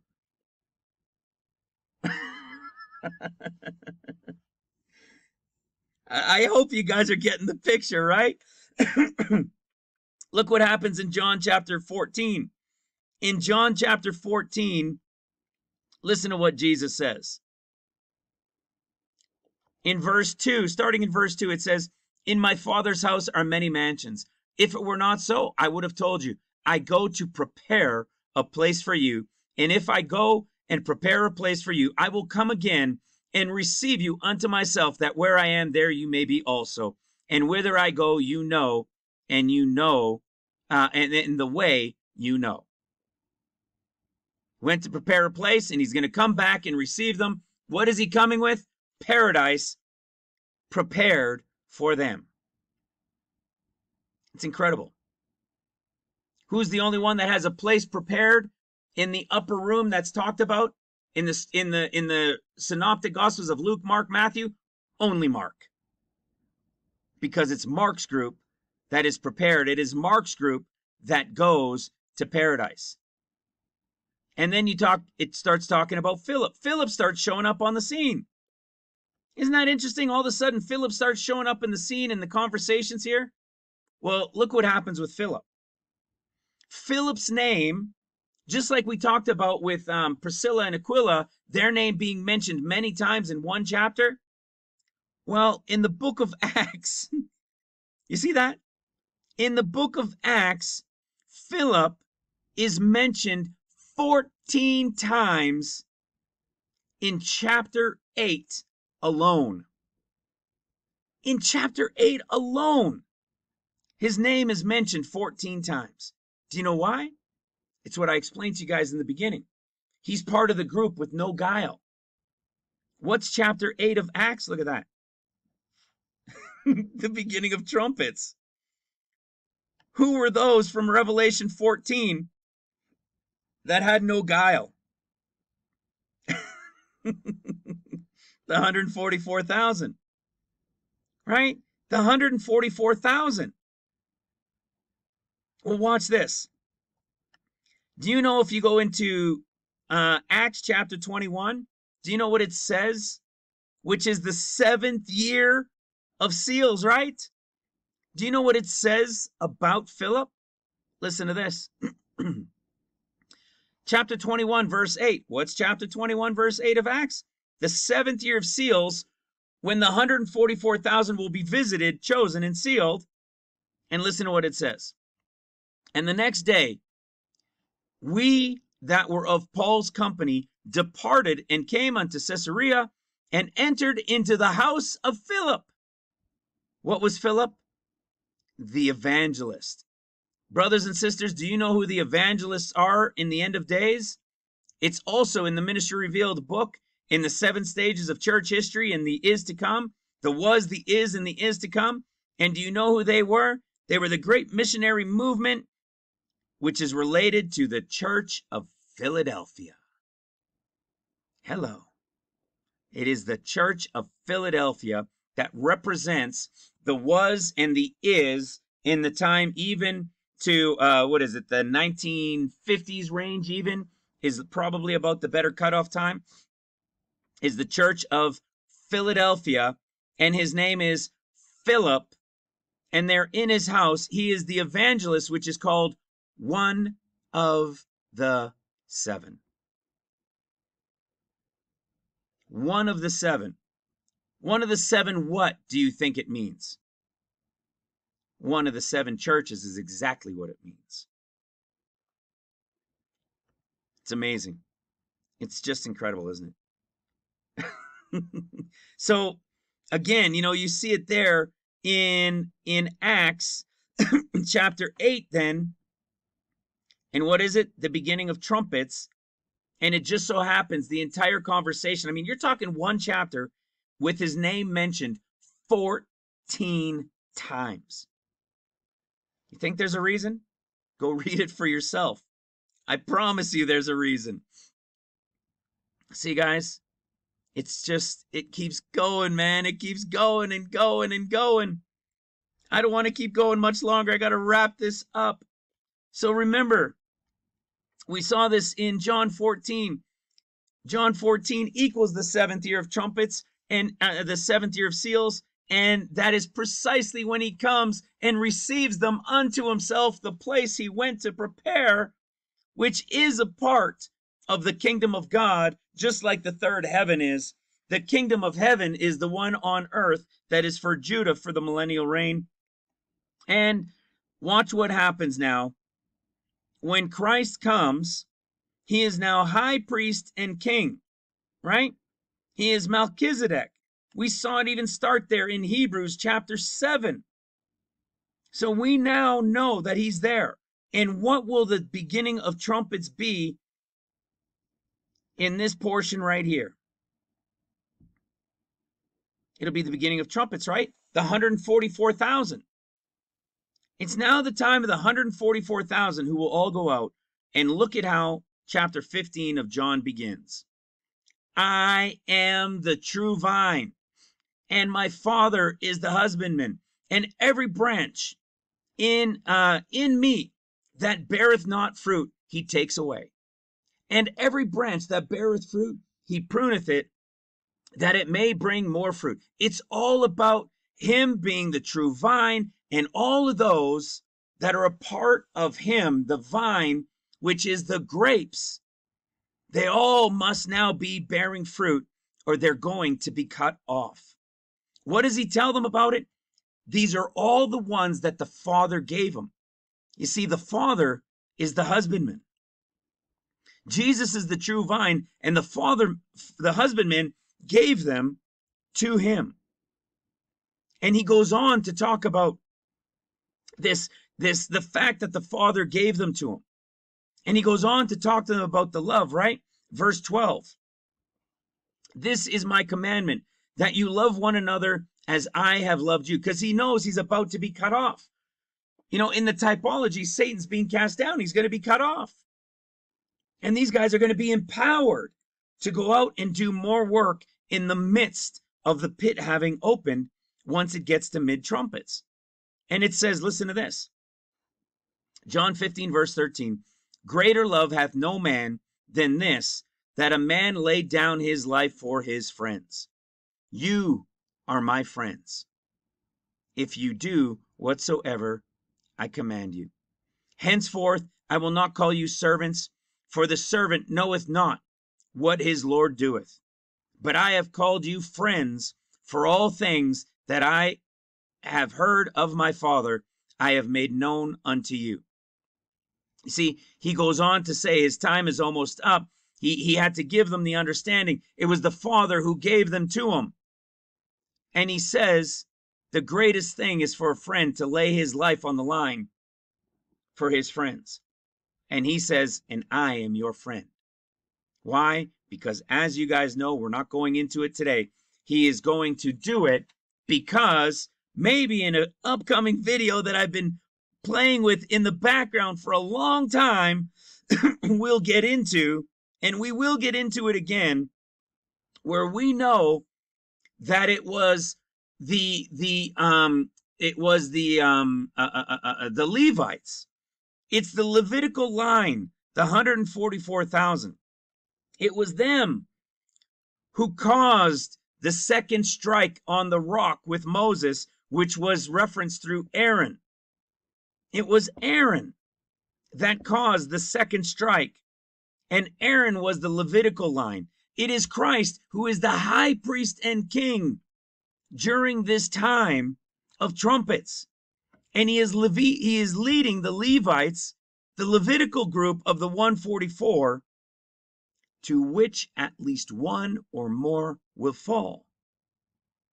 But they already belong to the Lord God. They were already sealed with his name. And as you guys know, the story begins to reveal itself in Hebrews chapter 6. They've already tasted the powers of God. They've already been enlightened and have tasted and been partakers of heavenly gifts and of the Holy Ghost.